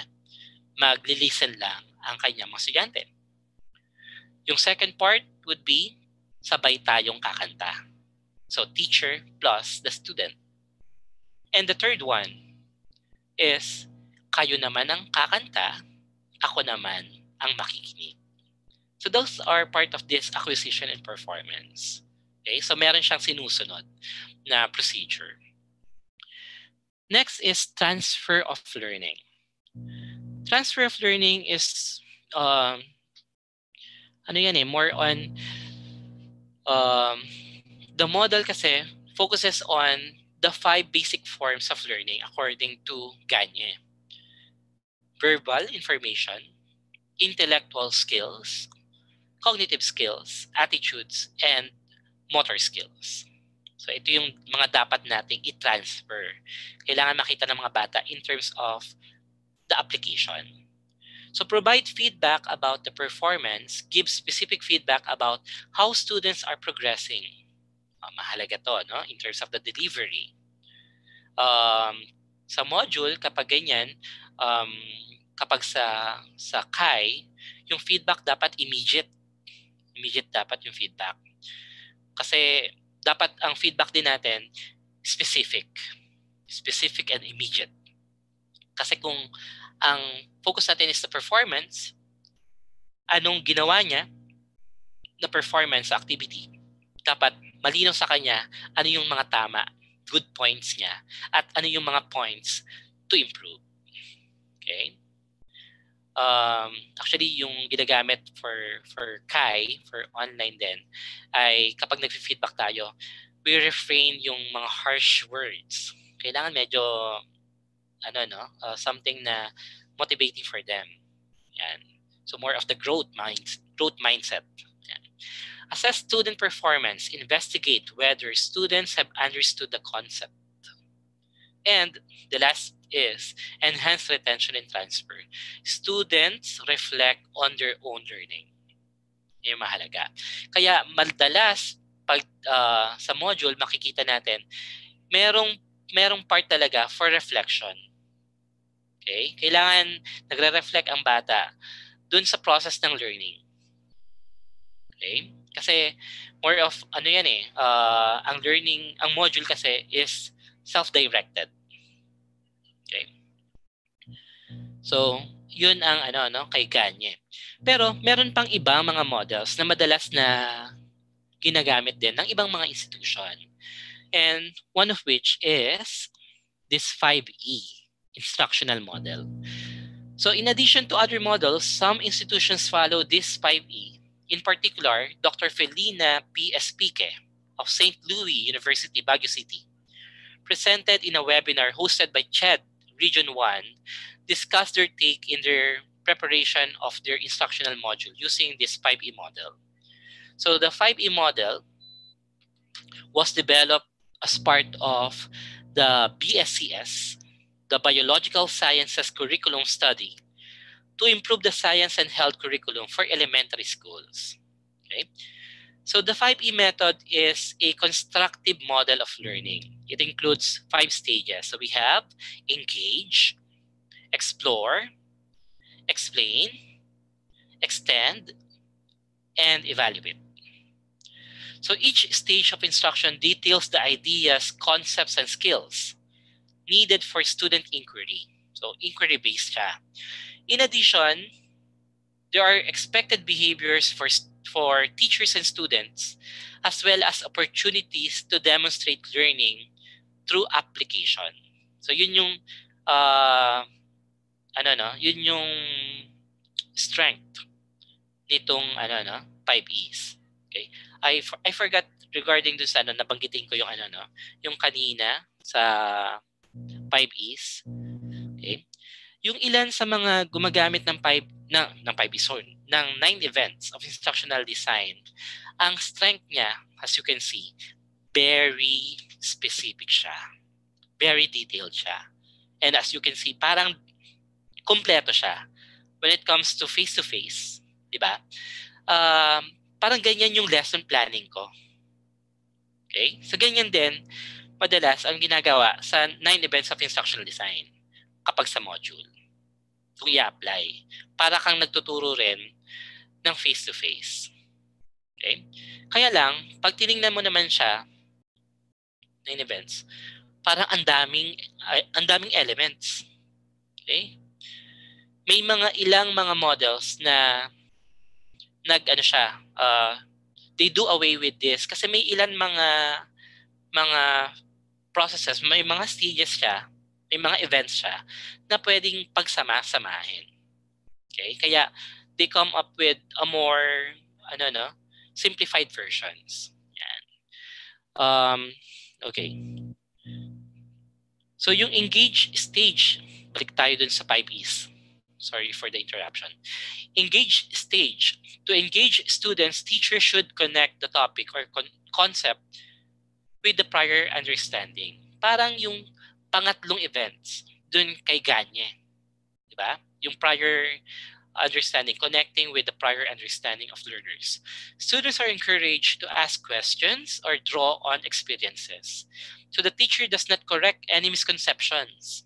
about the topic or concept, but does make notes about revisiting these misconceptions. Okay? So nakikita ng teacher dito yung mga learning gaps sa engage pa lang. So the purpose of the engagement stage is to get students excited and ready to explore the topic or concept. Okay? So maging excited sila doon sa learning. That's why we have engage. Okay? Explore. Once students are interested, they can begin to investigate the problems associated with the topic or concept. Students pose real questions and develop hypotheses. The key concepts in the topic are identified while teachers provide hands-on activities. Students develop the skills that are needed to test their ideas, and the teacher does not provide direct instruction at this time. Okay? So instead, anong ginagawa ni teacher? The teacher leads students through inquiry-based questions as students work cooperatively in groups. So this is part of the explore. Wala pa masyadong teacher intervention. During this stage, time is given to students to refine their hypothesis as they begin to reflect on the results of their investigations. Then comes the third stage, explain. Students develop explanations for what they have already observed. They define the necessary vocabulary and connect their findings to prior knowledge. The teacher should support student discussion and answer student questions on this stage. Okay? Sa explain. So, dito meron ng input. Okay? While this stage is a direct instruction phase, the discussions mean that this new information is shared collaboratively. Okay? Then we have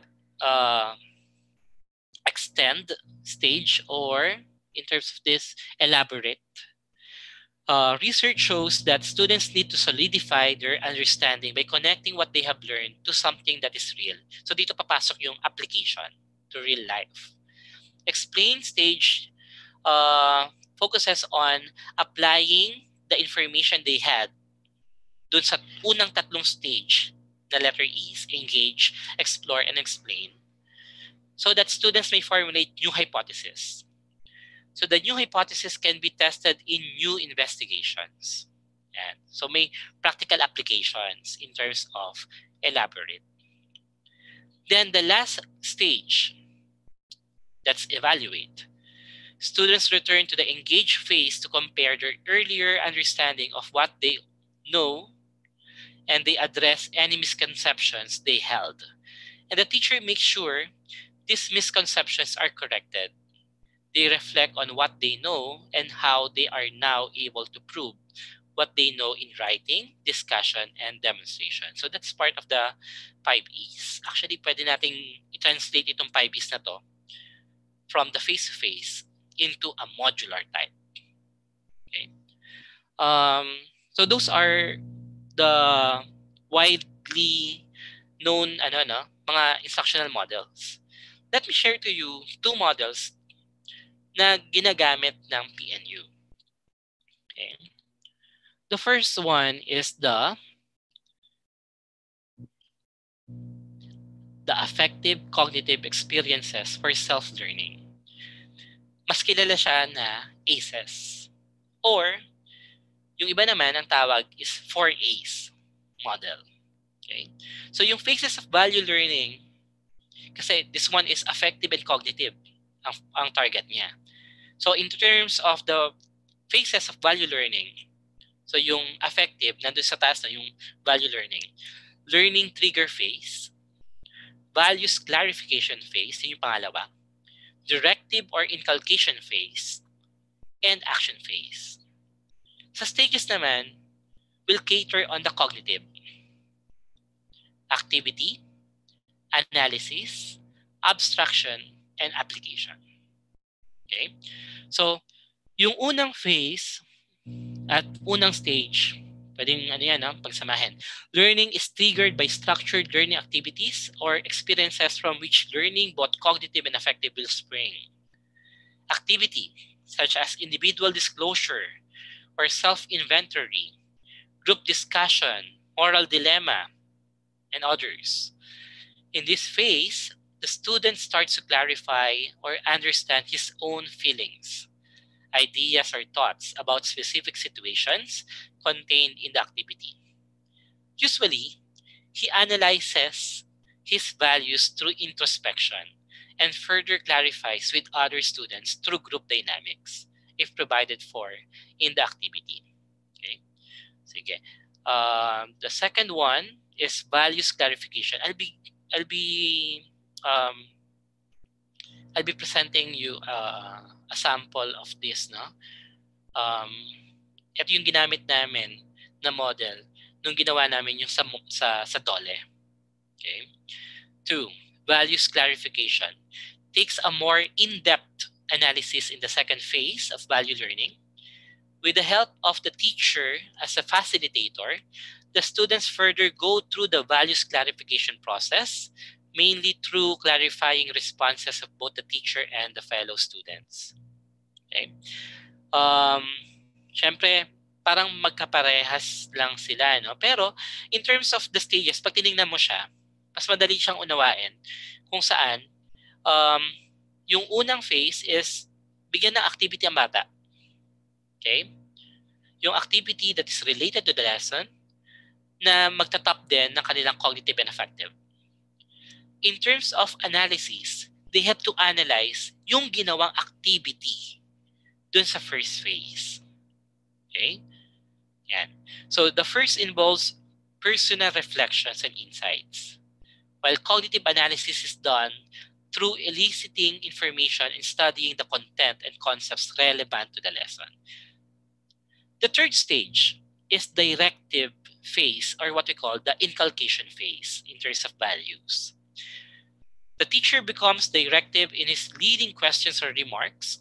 He or she should already have highlighted the value focus of the lesson, the value she would expect the students to uphold. In terms of cognitive development, this one is a direct stage, no? Whereas further reinforcing the abstraction phase where generalization or inferences are made about experiences. It is in this phase that the facilitator enriches the learning because of the cognitive and affective inputs. So hindi nawawala pa rin. Kapag gumawa tayo ng module, hindi nawawala pa rin yung responsibility kay teacher to provide certain inputs. Okay? The fourth one is the action phase or the application. Practical application is done where the learner is expected to transfer his affective and cognitive learnings into actual situations. Okay? Dun sa DOLE namin, yung sa Pinas, ikaw ang mom and sir. Sige, I'll be sharing you this. Okay.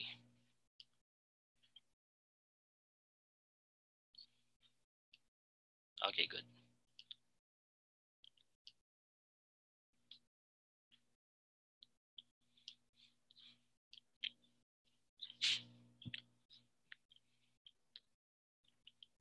Okay. So this is more on the module 11. So this one is I have written this module 11 for social studies teachers na gumagamit ng sa Pinas ikaw ang mom and sir. So we have here module 11, the social studies teachers toolkit. Okay? This is under the course 3. So may tatlong courses siya. Tatlong courses. Yung pangalawang course namin dyan is more on the content. Yung unang course is about the K-12. Okay? Yung course 3 namin is more on the teaching. Okay? So, we have here the module introduction. Ayan. So, gumagamit tayo dito ng, yan. At the end of this module, you are expected to panakipag-usap ka lang. Second person point of view. Okay? Demonstrate understanding of the different learning theories used in teaching social studies. Apply innovative approaches in developing instructional materials, and exhibit TPAC in planning social studies lessons. Included din namin dito yung it will take you 18 hours to finish the module. You may now do the pre-test, and after which you may proceed with the lessons in the module and the post-test at the end. So ito yung dapat mas direct ang gagamitin mong language. Sige, walk through ko lang kayo dun sa sa parts ng module na ito. So, we have lesson 1. Actually, there are 3 lessons, pero pare-parehas lang ng ginamit na na part ng mga units niya. Okay?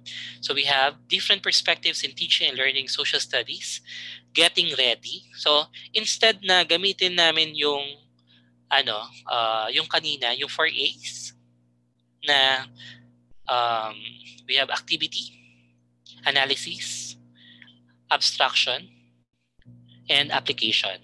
Kailangan i-translate mo yung gagamitin mo for the module. Kasi too technical kapag ang nilagay mo yung 4 A's. Okay? So kailangan medyo mas makaka-capture niya, magiging captivating siya para sa mga magbabasa. Okay? Kasi pag nilagay mo activity, parang very parang teacher lang siya, para sa teacher siya. Yan. So getting ready, so we have here. So kasama yan. At the end of the lesson, you are expected to. So malinaw na kailangan nakalagay pa rin kung ano ang expectation natin dun sa gagawin ng bata, yung gagawin ng individual, ng learner natin. Then we have gather and sort evidences. So isa yan. Going to leveling off. So yung leveling off is a sort of micro lesson kung saan ikaw na yung magsusulat niyan kung ano ang kailangan nila malaman bukod dun sa ibinibigay natin ng mga resources na pwede nilang puntahan, panoorin. So yan.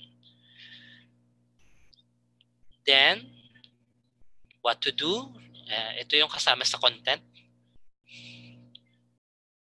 So, activity. So, may activity 1. Ang activity 1 ay naandito sa unahan.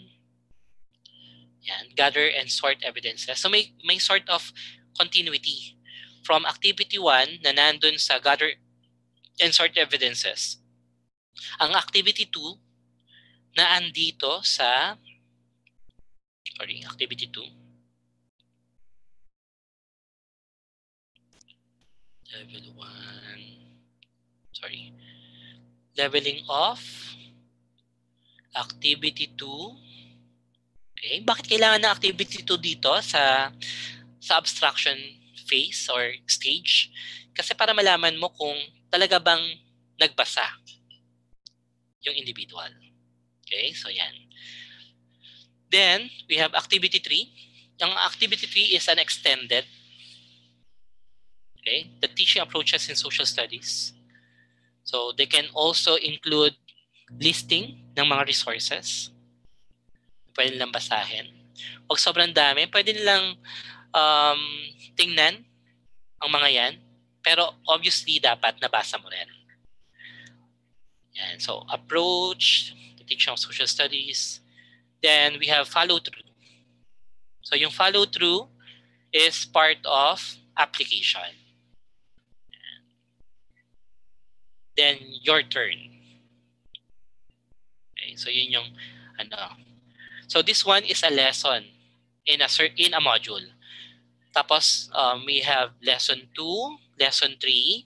Punta tayo sa pinakadulo, sa lesson 3, after ng lesson 3, kailangan mo ng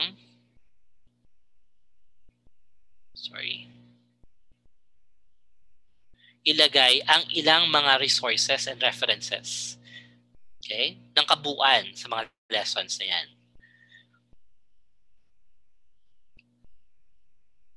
Then, may mga sample din ng teaching logs. Kasi ito yung activity. So, kasama yan sa mga ilalagay natin para guided sila. Okay? So, nasa yung evaluation? Yung evaluation, meron kasing pre-test and post-test. So that's part of the objective. Pero, as you can see, meron din mga kasama ng mga performance-based na activities dito sa module na to. Okay? So, ang iniisip din naman namin dito for Module 11, dahil ang mga target audience namin ay mga OFWs. Okay? Mga dati silang teachers, nagtrabaho sa ibang bansa, pero hindi teaching. Gusto nilang umuwi for reintegration. Okay? For reintegration nila sa teaching profession. So, ito yung pwedeng gamitin ng DOLE for them. Okay? Meron pang isa.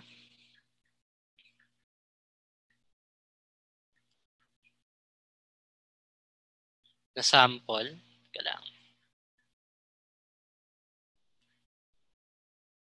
Okay. So this one.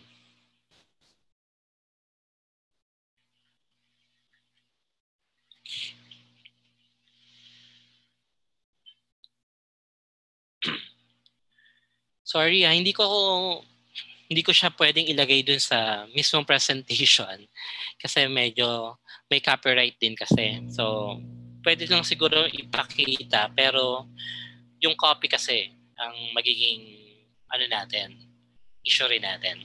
So this one is a module I have created for the DOST project namin. So establishing identities, this is lesson 8.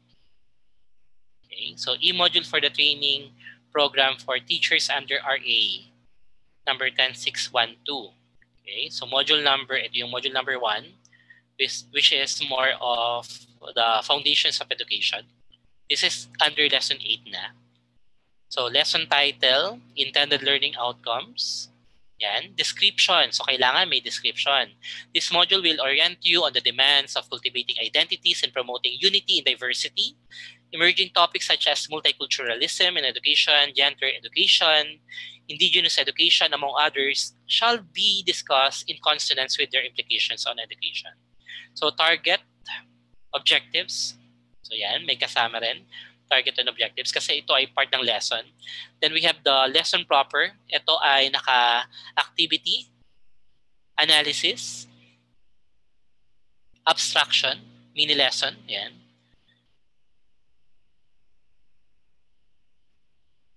Then we have the application. Dalawa ang ginamit naming platform. This one is the printed out. Pero ito rin ay uploaded sa aming LMS. And other learning resources na pwede nilang tingnan, buksan, basahin.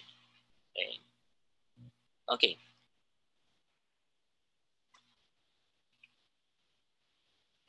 Okay, so going back to my presentation. So, ito yung 4 ACEs, no? As you can see, yung ilan sa mga makikita natin sa 9 events, naka-integrate na dun sa activity analysis, abstraction, and application. Kung 9 doon, ito 4 lang. Parang mas madali siyang for us kung tayo yung magsusulat, no?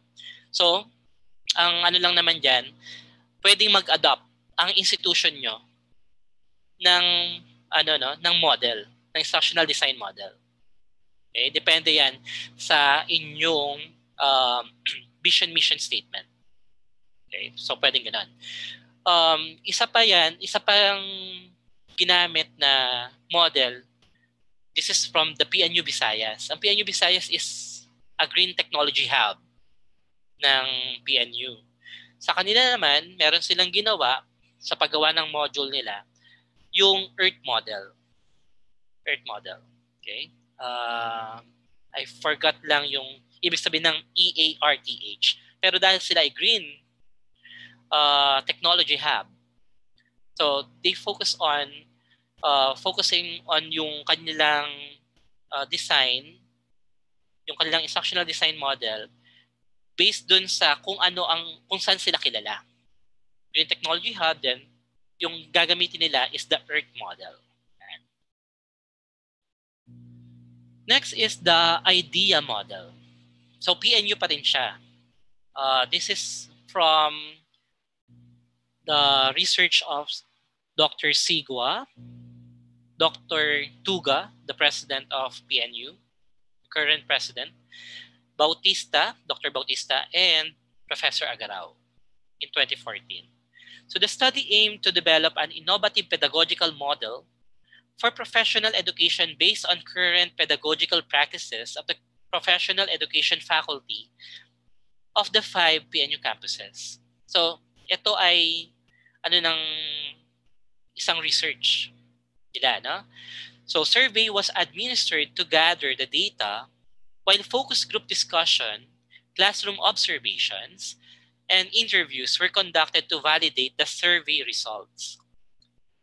In the documentary analysis done, the common themes of their pedagogical practices were equally identified. So kailangan i-identify. The idea model of pedagogical innovation in professional education. So this one is under the pipe, was created. IDEA stands for induction of prior knowledge. That's letter I. D for dissection of concepts. E for experiential learning. And A for authentic assessment. Okay?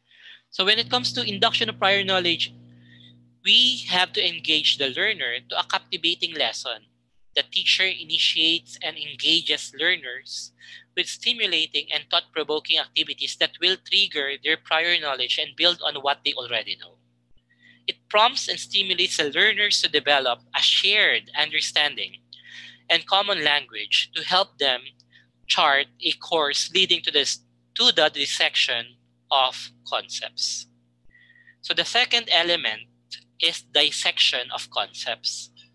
So as you can see here, the term dissection is used to emphasize the depth and comprehensiveness of the process of presenting the lesson to the class. Okay. Then we have E for experiential learning or experiential episodes. Deals with the application or transfer of the generalized concepts established in the second phase. This may take the form of one or combination of 2 or 3 of the modalities, named real-life experiences, simulated experiences, and vicarious experiences. The last one is A, or authentic assessment. This phase focuses on the use of assessment methods that simulate true-to-life situations. This could be in the form of objective tests that reflect real-life situations or alternative methods parallel to what we experience in actual life. Okay? Actually, in terms of this idea model, I have developed a manuscript for the e-module ng EdTech. Parang 2016 ko pa yata nagawa yon. So this one, share ko lang.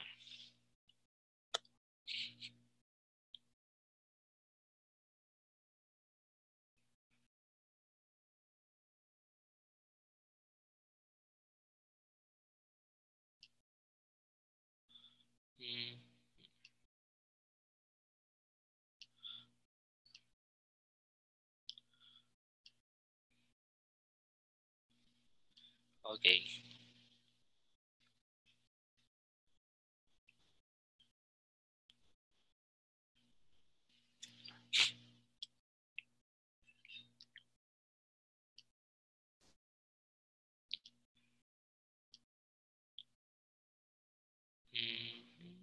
Ito, this one.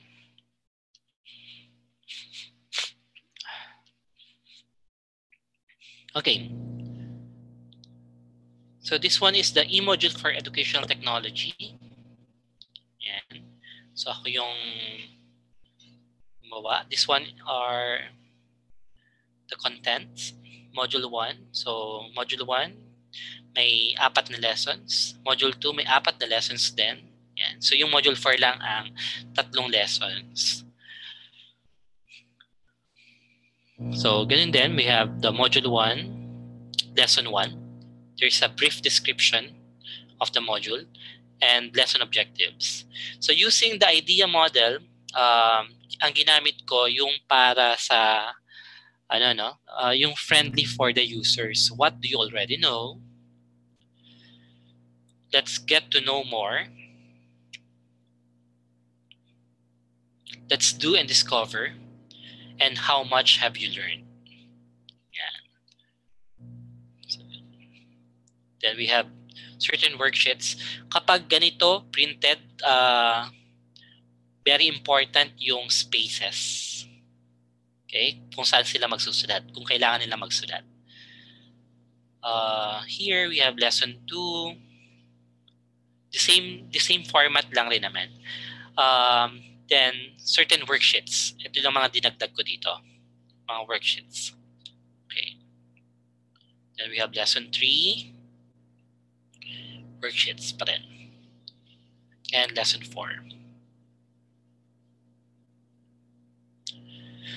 I also included here rubrics. Okay? Para mas madali yung access. Then we have here. Yan. Okay.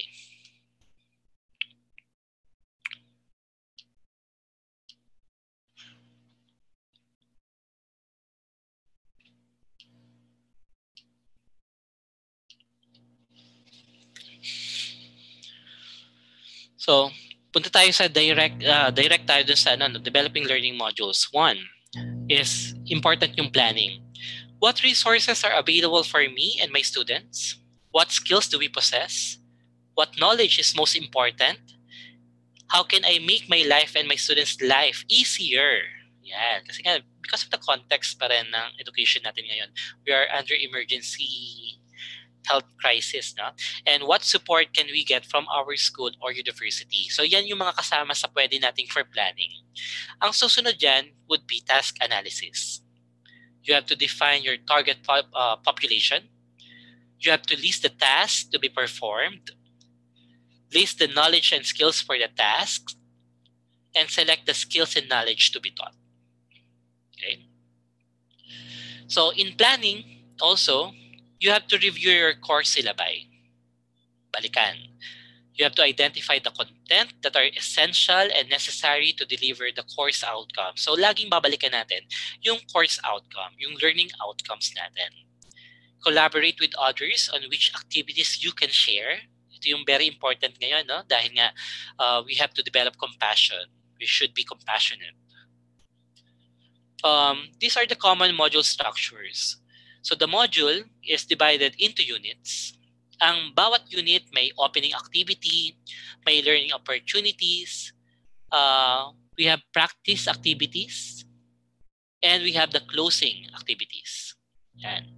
Tapos, kung hinati mo siya into units, into lessons, sa dulo niya, meron kang wrap-up. Kailangan mo ng generalization. May summary. Kumbaga. Tapos, we have module evaluation, okay, ng kabuuan ng mga units. At the same time, yung other resources. Okay? Yan. Okay, so in terms of the design, choose the instructional design na applicable para sa institution nyo. Kung sakaling ang institution nyo gumawa ng sarili nilang instructional design, better.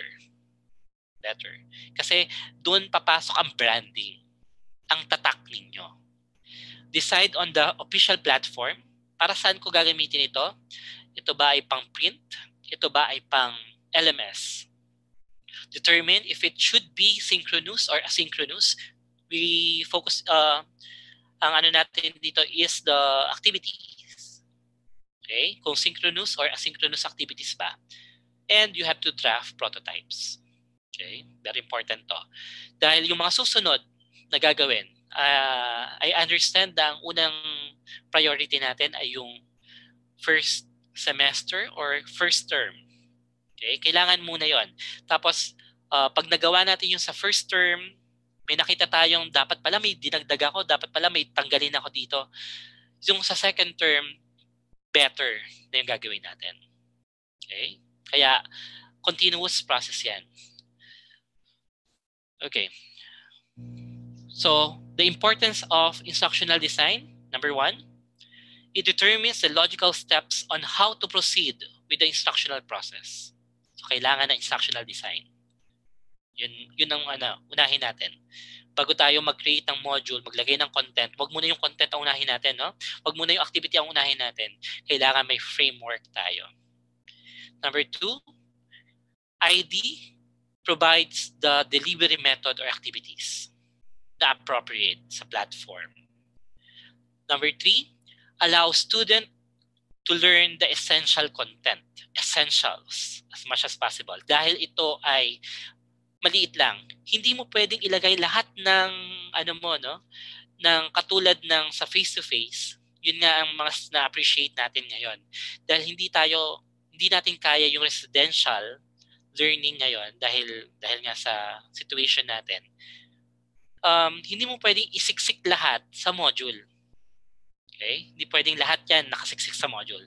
Kaya kailangan piliin pa rin ang essential content. Has methods for assessment of student achievement. Kumbaga buo siya, package siya. Okay? Yan yung maganda sa instructional design. So, in terms of constructing a learning environment, kailangan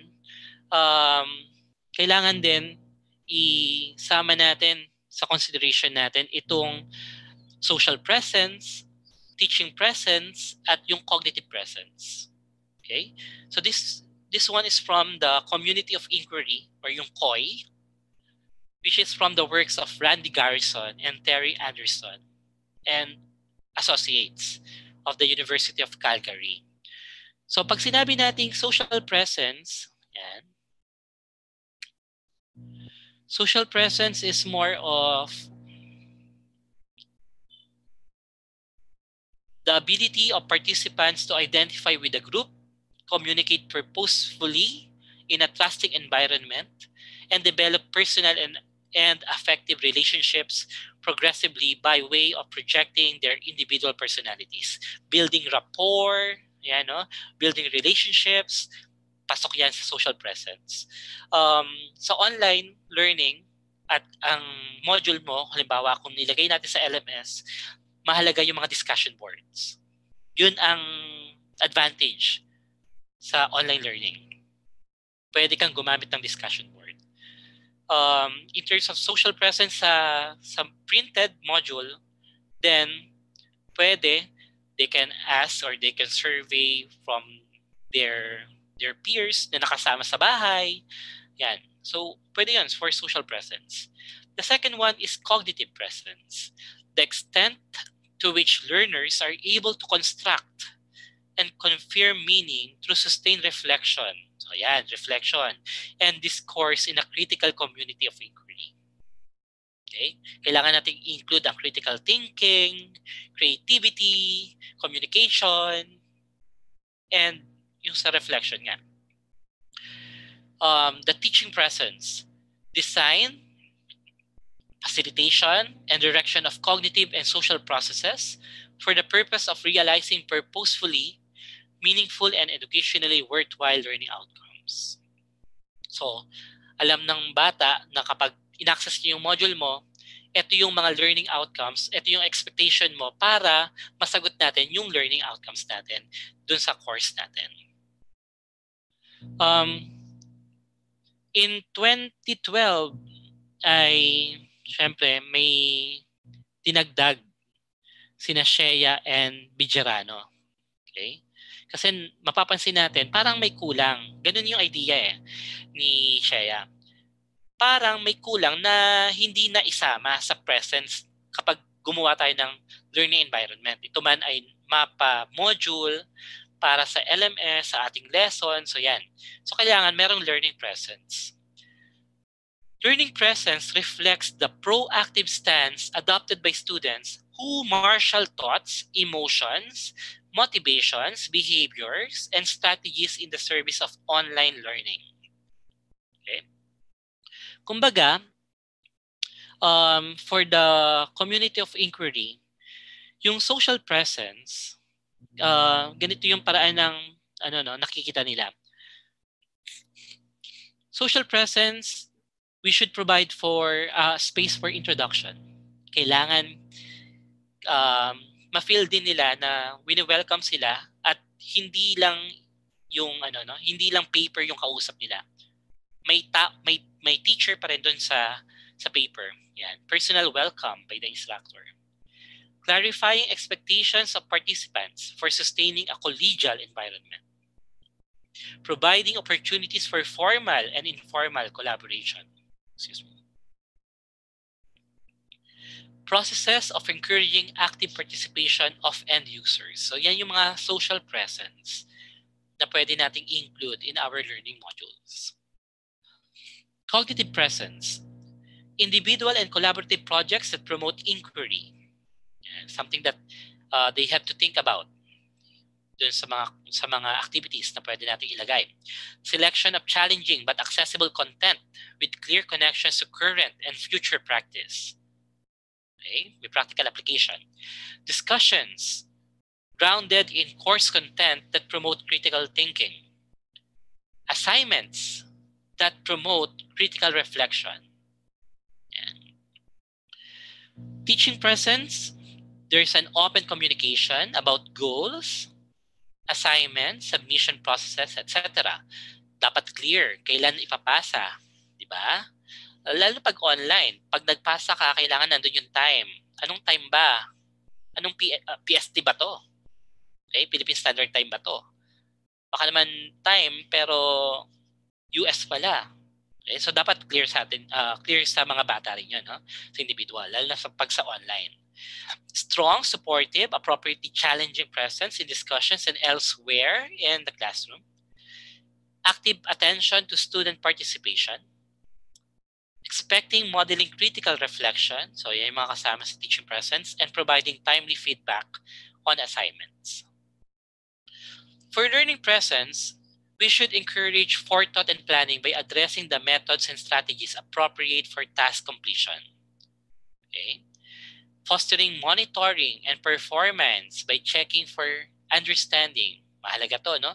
Kasi pag ikaw lang mag-isang gumagawa ng module mo or nagsasagot sa mga modules mo bilang estudyante, hindi mo nga alam kung ikaw ba ay natututo talaga. Baka naman you skip. Okay? So yan. Kailangan merong affirmation pa rin from the instructor, from the module itself, kung ito ay self-paced. Encouraging critical reflection, focus on changes in thinking related to the process and or product of learning. So those are the different presence. So we have social presence, cognitive presence, teaching presence, and the learning presence.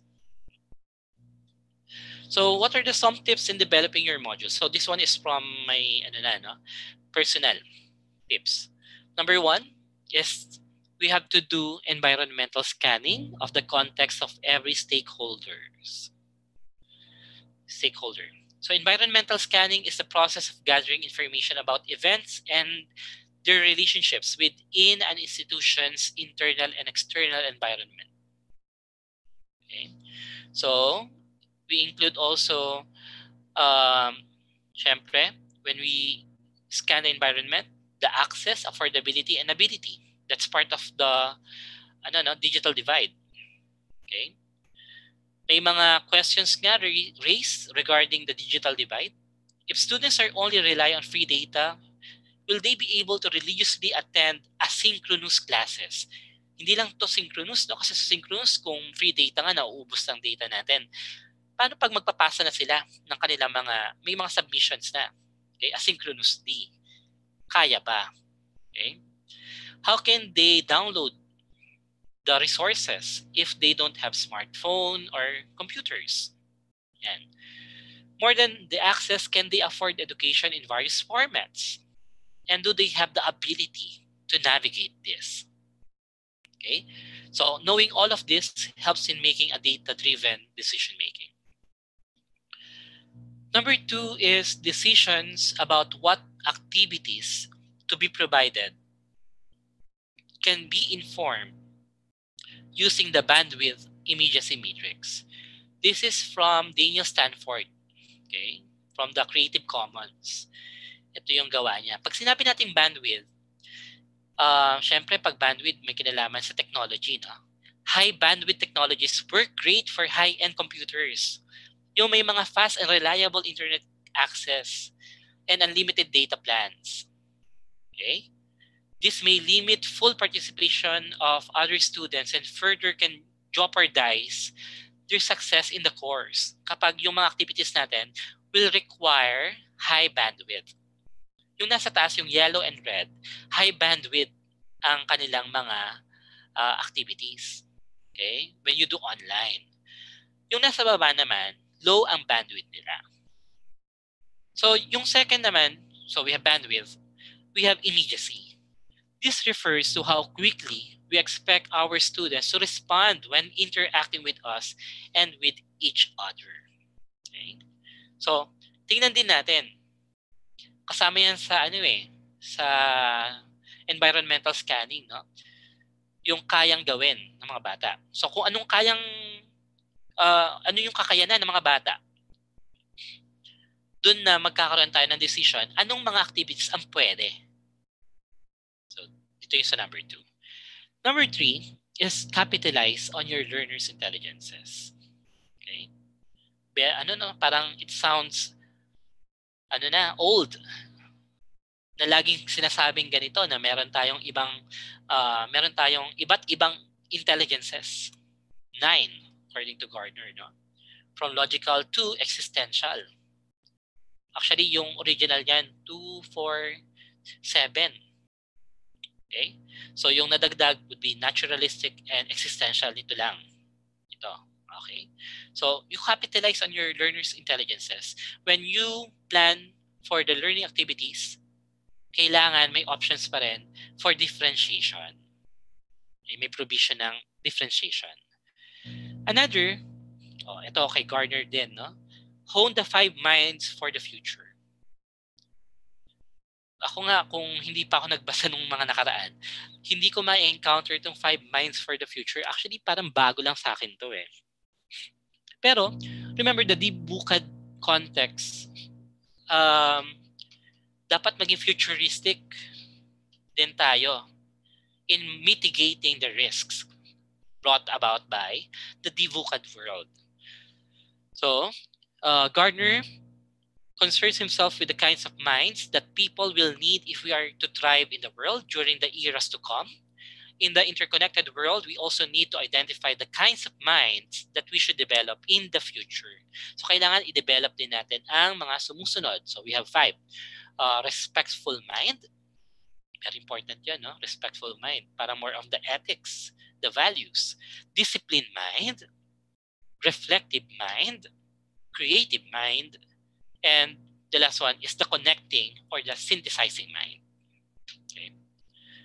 So, we need to hone these 5 minds for the future. So, kasama rin yan. Bukod sa 21st century skills na nilalagay natin dun sa na kailangan natin i-consider sa paggawa ng module, we have to hone the 5 minds for the future. Number 5, learning is evolving. It emphasizes a more connectivist approach to learning and teaching. Have you heard about heutagogy?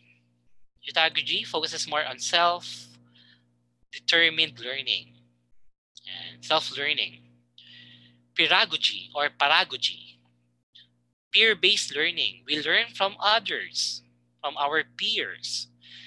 Then cybergogy focuses on helping adults learn effectively in a virtual environment. Cybergogy. Okay.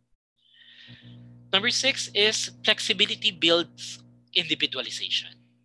So mas flexible ang ating approach, mas kinikater natin yung individualization. So this is from the UDL, Universal Design for Learning. Very famous for special education. However, we can also include it in our teaching. The why of learning. This is more of the engagement. The what of learning. Kailangan, pag nagbigay tayo ng samples, mas maganda kung mas maraming samples, hindi lang iisang representation. The how of learning. This is more of the action and expression. For strategic, goal-directed learners, differentiate the ways that students can express what they know. Kaya yung activities, mas maganda kung flexible. May options sila. Okay? They can choose from kung paano nila ipapakita yung learning outcome. Number 7, grit. Inject positivity and grit in your content. Use the life stories available to develop perseverance and passion. Okay, grit. Siyempre, I think you heard about the psychologist na nag-coin ng grit. Yan, si Dr. Angela Duckworth, a researcher at the University of Pennsylvania. Okay? Grit is a strong predictor of success and ability to reach one's goals. So kasama rin sa idea na natin ilalagay sa module, yung grit. Okay? Yan. Para hanggang katapusan ng kanilang module ay they can persevere. Yan. Passion. Number 8 is unleash the potential of your learners by seeing opportunities rather than limits. The growth mindset. Particularly, makikita natin to in terms of the feedbacking. Okay? By Carol Dweck. He coined the terms fixed mindset and growth mindset to describe the underlying beliefs people have about learning and intelligence. When students believe they can get smarter, they understand that effort makes them stronger. Therefore, they put in extra time and effort, and that leads to higher achievement. Okay? So maraming pwedeng paglagyan yan sa sa elements ng ating module. Pwede rin sa concluding remarks, yung sa dulo na natapos nila ang kanilang congratulations, so that's part of that. O kaya dun sa introduction pa lang.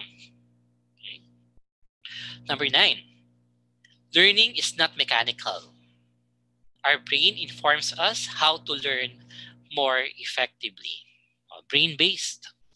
Our module should also be informed by this BBL, which refers to teaching methods, lesson designs, and activities that are based on the research about how brain learns. Okay? So in a nutshell, brain-based education says everything we do uses our brain. Okay? Maraming mga principles yan. Actually, I have encountered 12 principles. Ang isang publishing house, they summarize these principles, 12 principles into 6 yata yan, or 5. Yan. Marami. Isa sa mga principles niyan ay yung chunking. New evidence suggests that the value of teaching content in even small chunk sizes. Nakakatulong yun. Okay? Yung value ng teaching content. Ano pa? Humans have the remarkable capacity to display many emotions. Marami, no? But only 6 of them are hardwired. Meaning, nung ikaw ay pinanganak, it is those emotions are built in us at birth. Ano yun? Sadness, joy, disgust, anger, surprise, and fear. So yan yung mga yan. Okay. And the last one of the tips, the interrelationship between the dimensions of the learner, environmental factors, relationships, and learning opportunities provide for holistic development of an individual. Kaya kapag sa module, binabalikan natin yung KSAV, yung knowledge, skills, attitudes, and values that makes up a person, yung person na holistic. Okay? So yan. So pwede nating include itong 10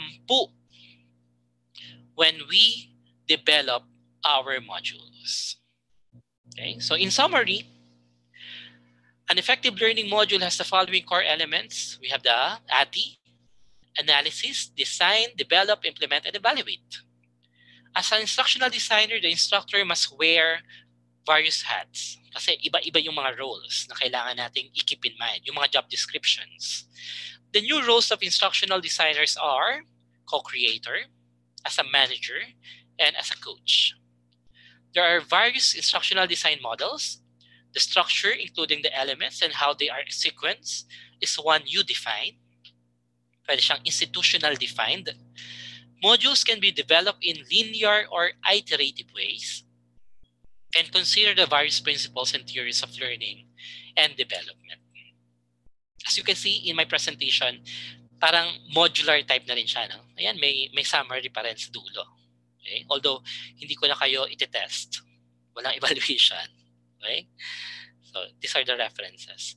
So, I have I have here a quotation. To be creative, you have to contribute something different from what you've done before.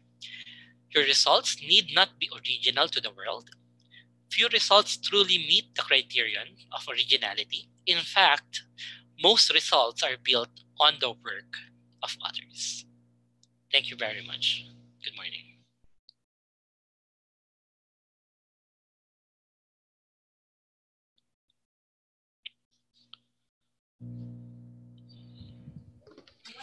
Thank you, Professor Areta, for the comprehensive presentation. I think there are questions now. And for the forum, we could still accommodate some questions. Yes. We will now proceed to the forum, and may I give the floor to Dr. Salvi Magtanaw. Okay. Good morning. Again, thank you, Professor Areta, for that comprehensive talk, as said by Dr. Ronnie, on instructional designs in module development. So participants may now ask questions. You may ask via chat or you may raise your hand. We still have 30 minutes, I think, for the open forum.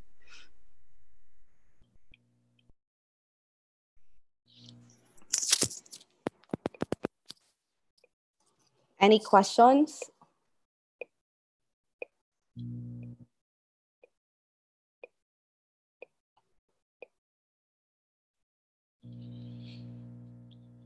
Okay. May isa po. Hello? Yes. May isa po sa chat. Sir, just a clarification in 4As, where does usually discussion takes place? Okay. So, the discussion or the input of the faculty in the 4As, nasa abstraction part siya. Okay. Remember the 4As, we have activity, analysis.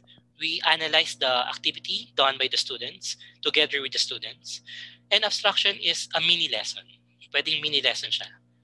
Ano yung mga pwedeng matutunan from the activity and how do we process the activity. So lahat ng pwede nating ilagay for the cognitive knowledge and skills nandun sa abstraction part, dun sa 4As. Thank you. Okay, thank you, sir, for that answer. And I think we still have, do we still have questions from the chat?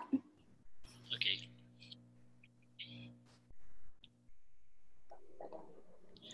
Sir, you mentioned that modules can be delivered through printed form or through LMS. If you are going to use the same design like ADI, can you give us some defining difference between module for print and module for LMS?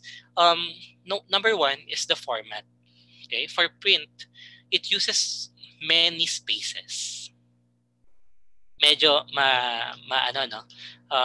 hindi siya ganun ka-cost effective pag print kasi halimbawa when your task for the module in print, kailangan nila magsulat, kailangan mag-provide ka ng space for them to write on. Pero mas nagiging maganda yung learning environment kapag nasa online naman dahil you do not need to include so much space. Kumbaga mas cost effective naman. Yung isa yon. Another thing, kapag ito ay in terms of the activities, pwede rin sa activities, mas maraming pwedeng collaboration ang ilagay kapag nasa online. Ito yung advantages na pwedeng mag-collaborate sa isang question, sa isang activity, ang teacher at estudyante o kaya ang student to student. That's why we have the social presence. Mas kita agad yon sa discussion forum pa lang. Pero kapag sa kapag sa print, medyo mahirap siya ilagay na may collaboration. Ito yung isa sa mga naging namin nung sa DOST na training. Isa sa mga feedback sa amin na parang nakulangan sila sa collaboration sa ibang co-participants. Why? Kasi nung unang na-conceptualize namin yung module ay para sa print. Okay? Hindi namin agad nakita yung LMS, yung elements ng LMS. That's why kailangan nung migrate namin from print to LMS, ako personally, ang ginawa ko, inatado ko yung 4As. Tapos doon sila nagsasagot. Para hindi nila makita agad ng yung kabuuan. Paunti-unti, binabite size natin siya. Okay?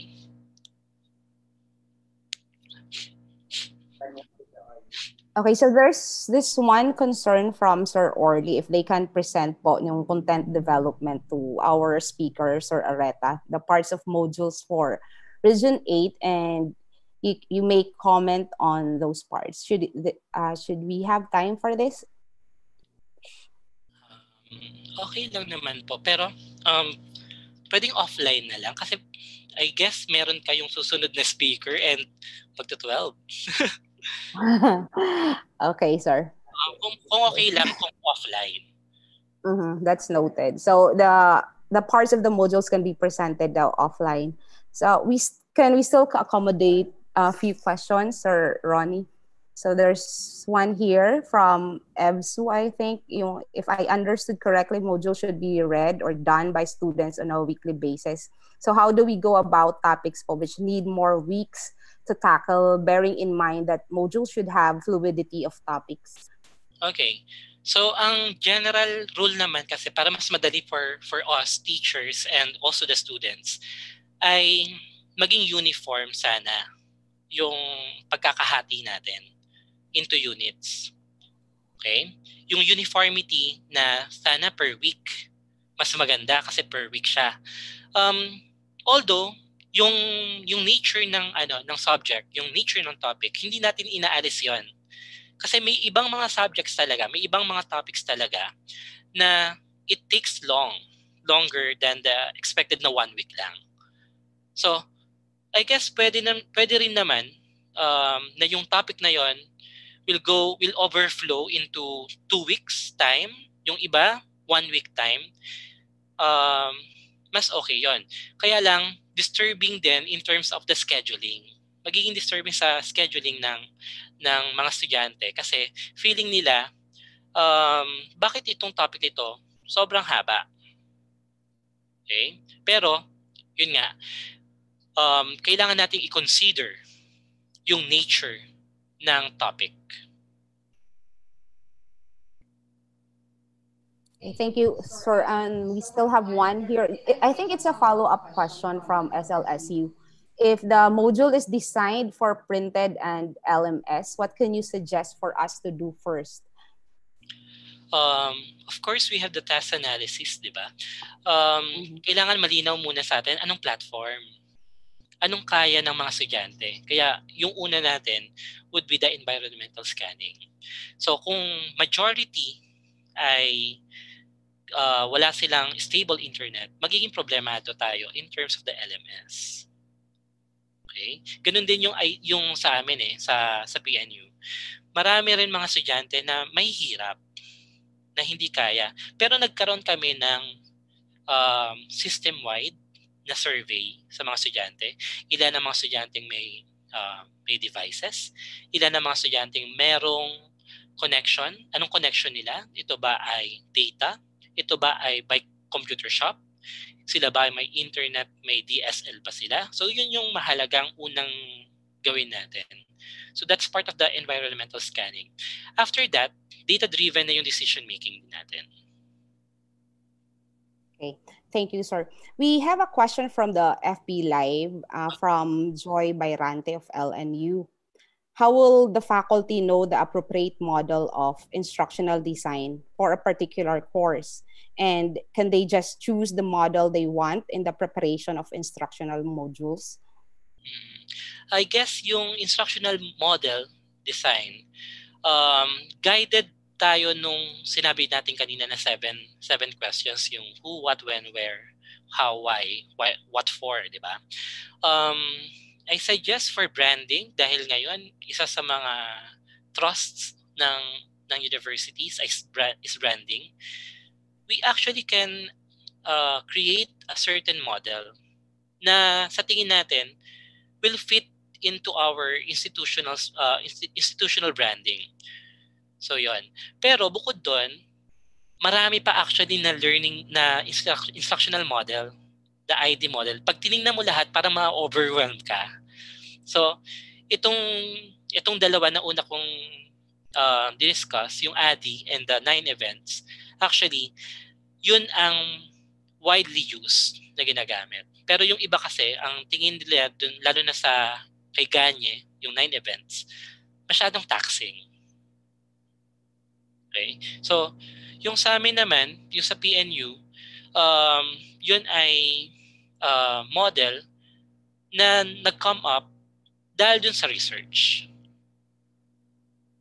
Okay? So, yun. So, kung may time for research, then we can do it. Pero kung wala naman, we can adopt muna siguro ng existing models. Okay. From Engineer Bernal po of BIPSU. He's asking for from you the link for that Dolly model for module crafting. Can you provide the link po? Thank you. Actually, yun nga, kaya hindi ko siya sinama actually dun sa PDF file ng presentation kasi may copyright siya. Medyo magiging conflict kasi ako lang yung gumawa nung isang lesson na yon. Kaya pinresent ko. Okay? Siyempre hindi ko rin pwedeng i-present yung gawa ng iba kasi wala naman akong, hindi ko sila natanong. So, itong module na ginawa namin sa DOLE, meron yan ang PNU at ang DOLE lamang.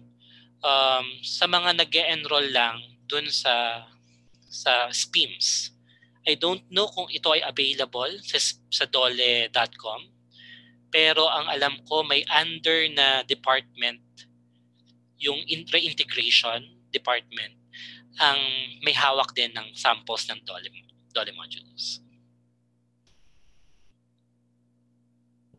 Thank you, sir. We will be down to our last question. So, are there evaluation models now to consider in developing learning modules? This is from VSU Barredo Byron. Okay. Are there evaluation models? Of course, meron yan. Meron. I don't want to preempt sana yung yung presentation kasi alam ko meron kayong RP, resource person, na naka-task for the evaluation. Pero marami rin siya kasi in terms of the EdTech, kasi dinidiscuss yan sa EdTech, yung mga models din, may mga models din tayong ginagamit to evaluate certain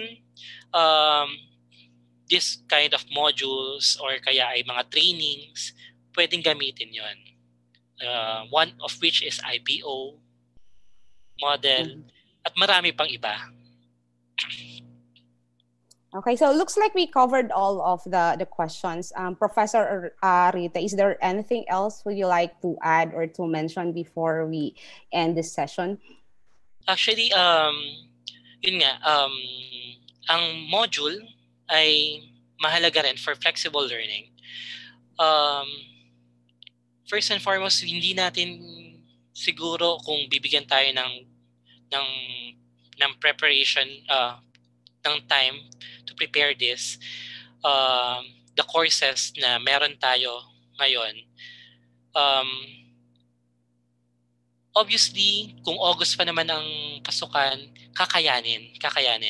Tapos maraming mga resources na ginagawa na natin dati. Kung may mga individuals, mga faculty tayo na matagal na nagtuturo, balikan natin yung baul natin. Kasi yung mga nasa baul natin, yung nasa yung sinave natin sa online, sa digital drives natin, marami na tayong resources doon. Hindi mo kailangan na sobrang kailangan na bago. Remember ngayon, iba rin yung situation natin. So we also include yung situation ng ating faculty. So yun. So for me, yung sa PNU, kasi gagawa rin kami ng toolkit, ako, luckily, buti na lang yung na-assign sa akin, yung lagi kong tinuturo na. And I have created certain modules na for that. So I can actually call from my baul na sinatawag para i-integrate ko na lang doon sa toolkit ko. So, happy planning. Diba? Yes, thank you. And I think that concludes this morning's session. Thank you again, Professor Areta, for the inspiring and engaging talk. So isang mapagpalayang araw po sa ating lahat. Thank you and good morning. Thank you. Thank you, Dr. Ambi Magtanaw. To award the Certificate of Appreciation to our resource speaker, may I request the Chair of the Content Development Committee, Dr. Jude A. Duarte, to do the honors of presenting the certificate. Or if Sir Jude is not available, then we could request Dr. Mirna Macalinaw, the Vice President for Student Development and Auxiliary Services of the Leyte Normal University.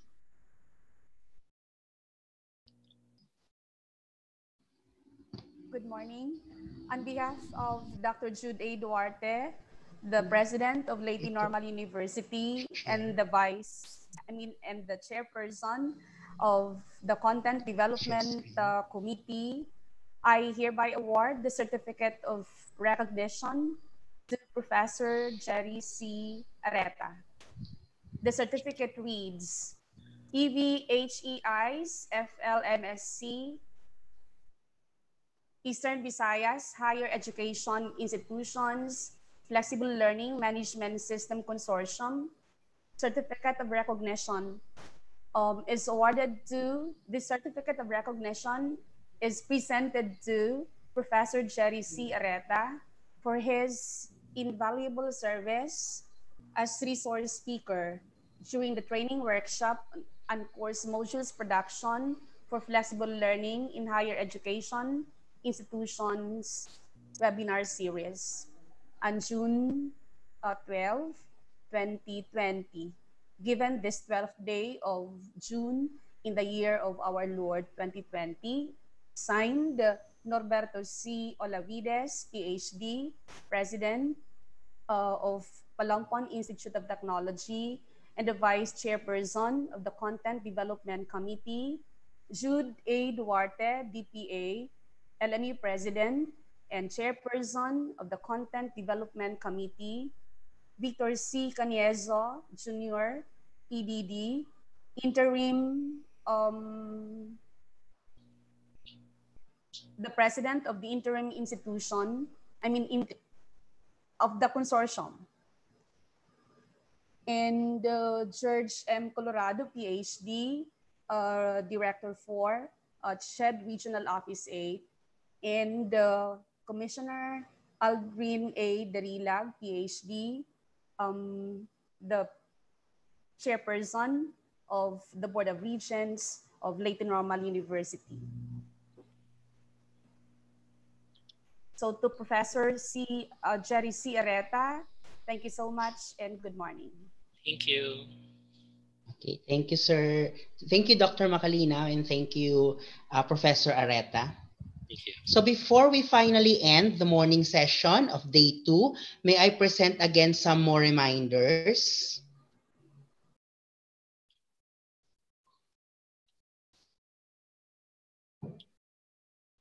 So we are just concluding the morning session of day 2. So the webinar series will still be up to June 19. And then we have here our speakers, some more speakers for our webinar series. And then we have here the attendance link.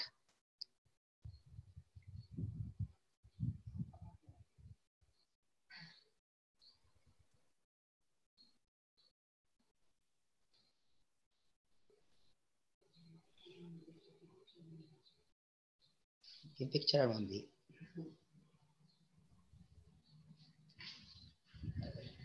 And of course, the Facebook page of the consortium, content development. So you could give messages. And that is now the end of the morning session of day 2. Thank you for attending. Thank you to our speakers. Thank you to the presidents of the 10 SUCs. In behalf of the president of the University of Eastern Philippines, Dr. Cherry I. Ultra, we would like to thank you for participating in this webinar series. Good noon. Thank you. Thank you po.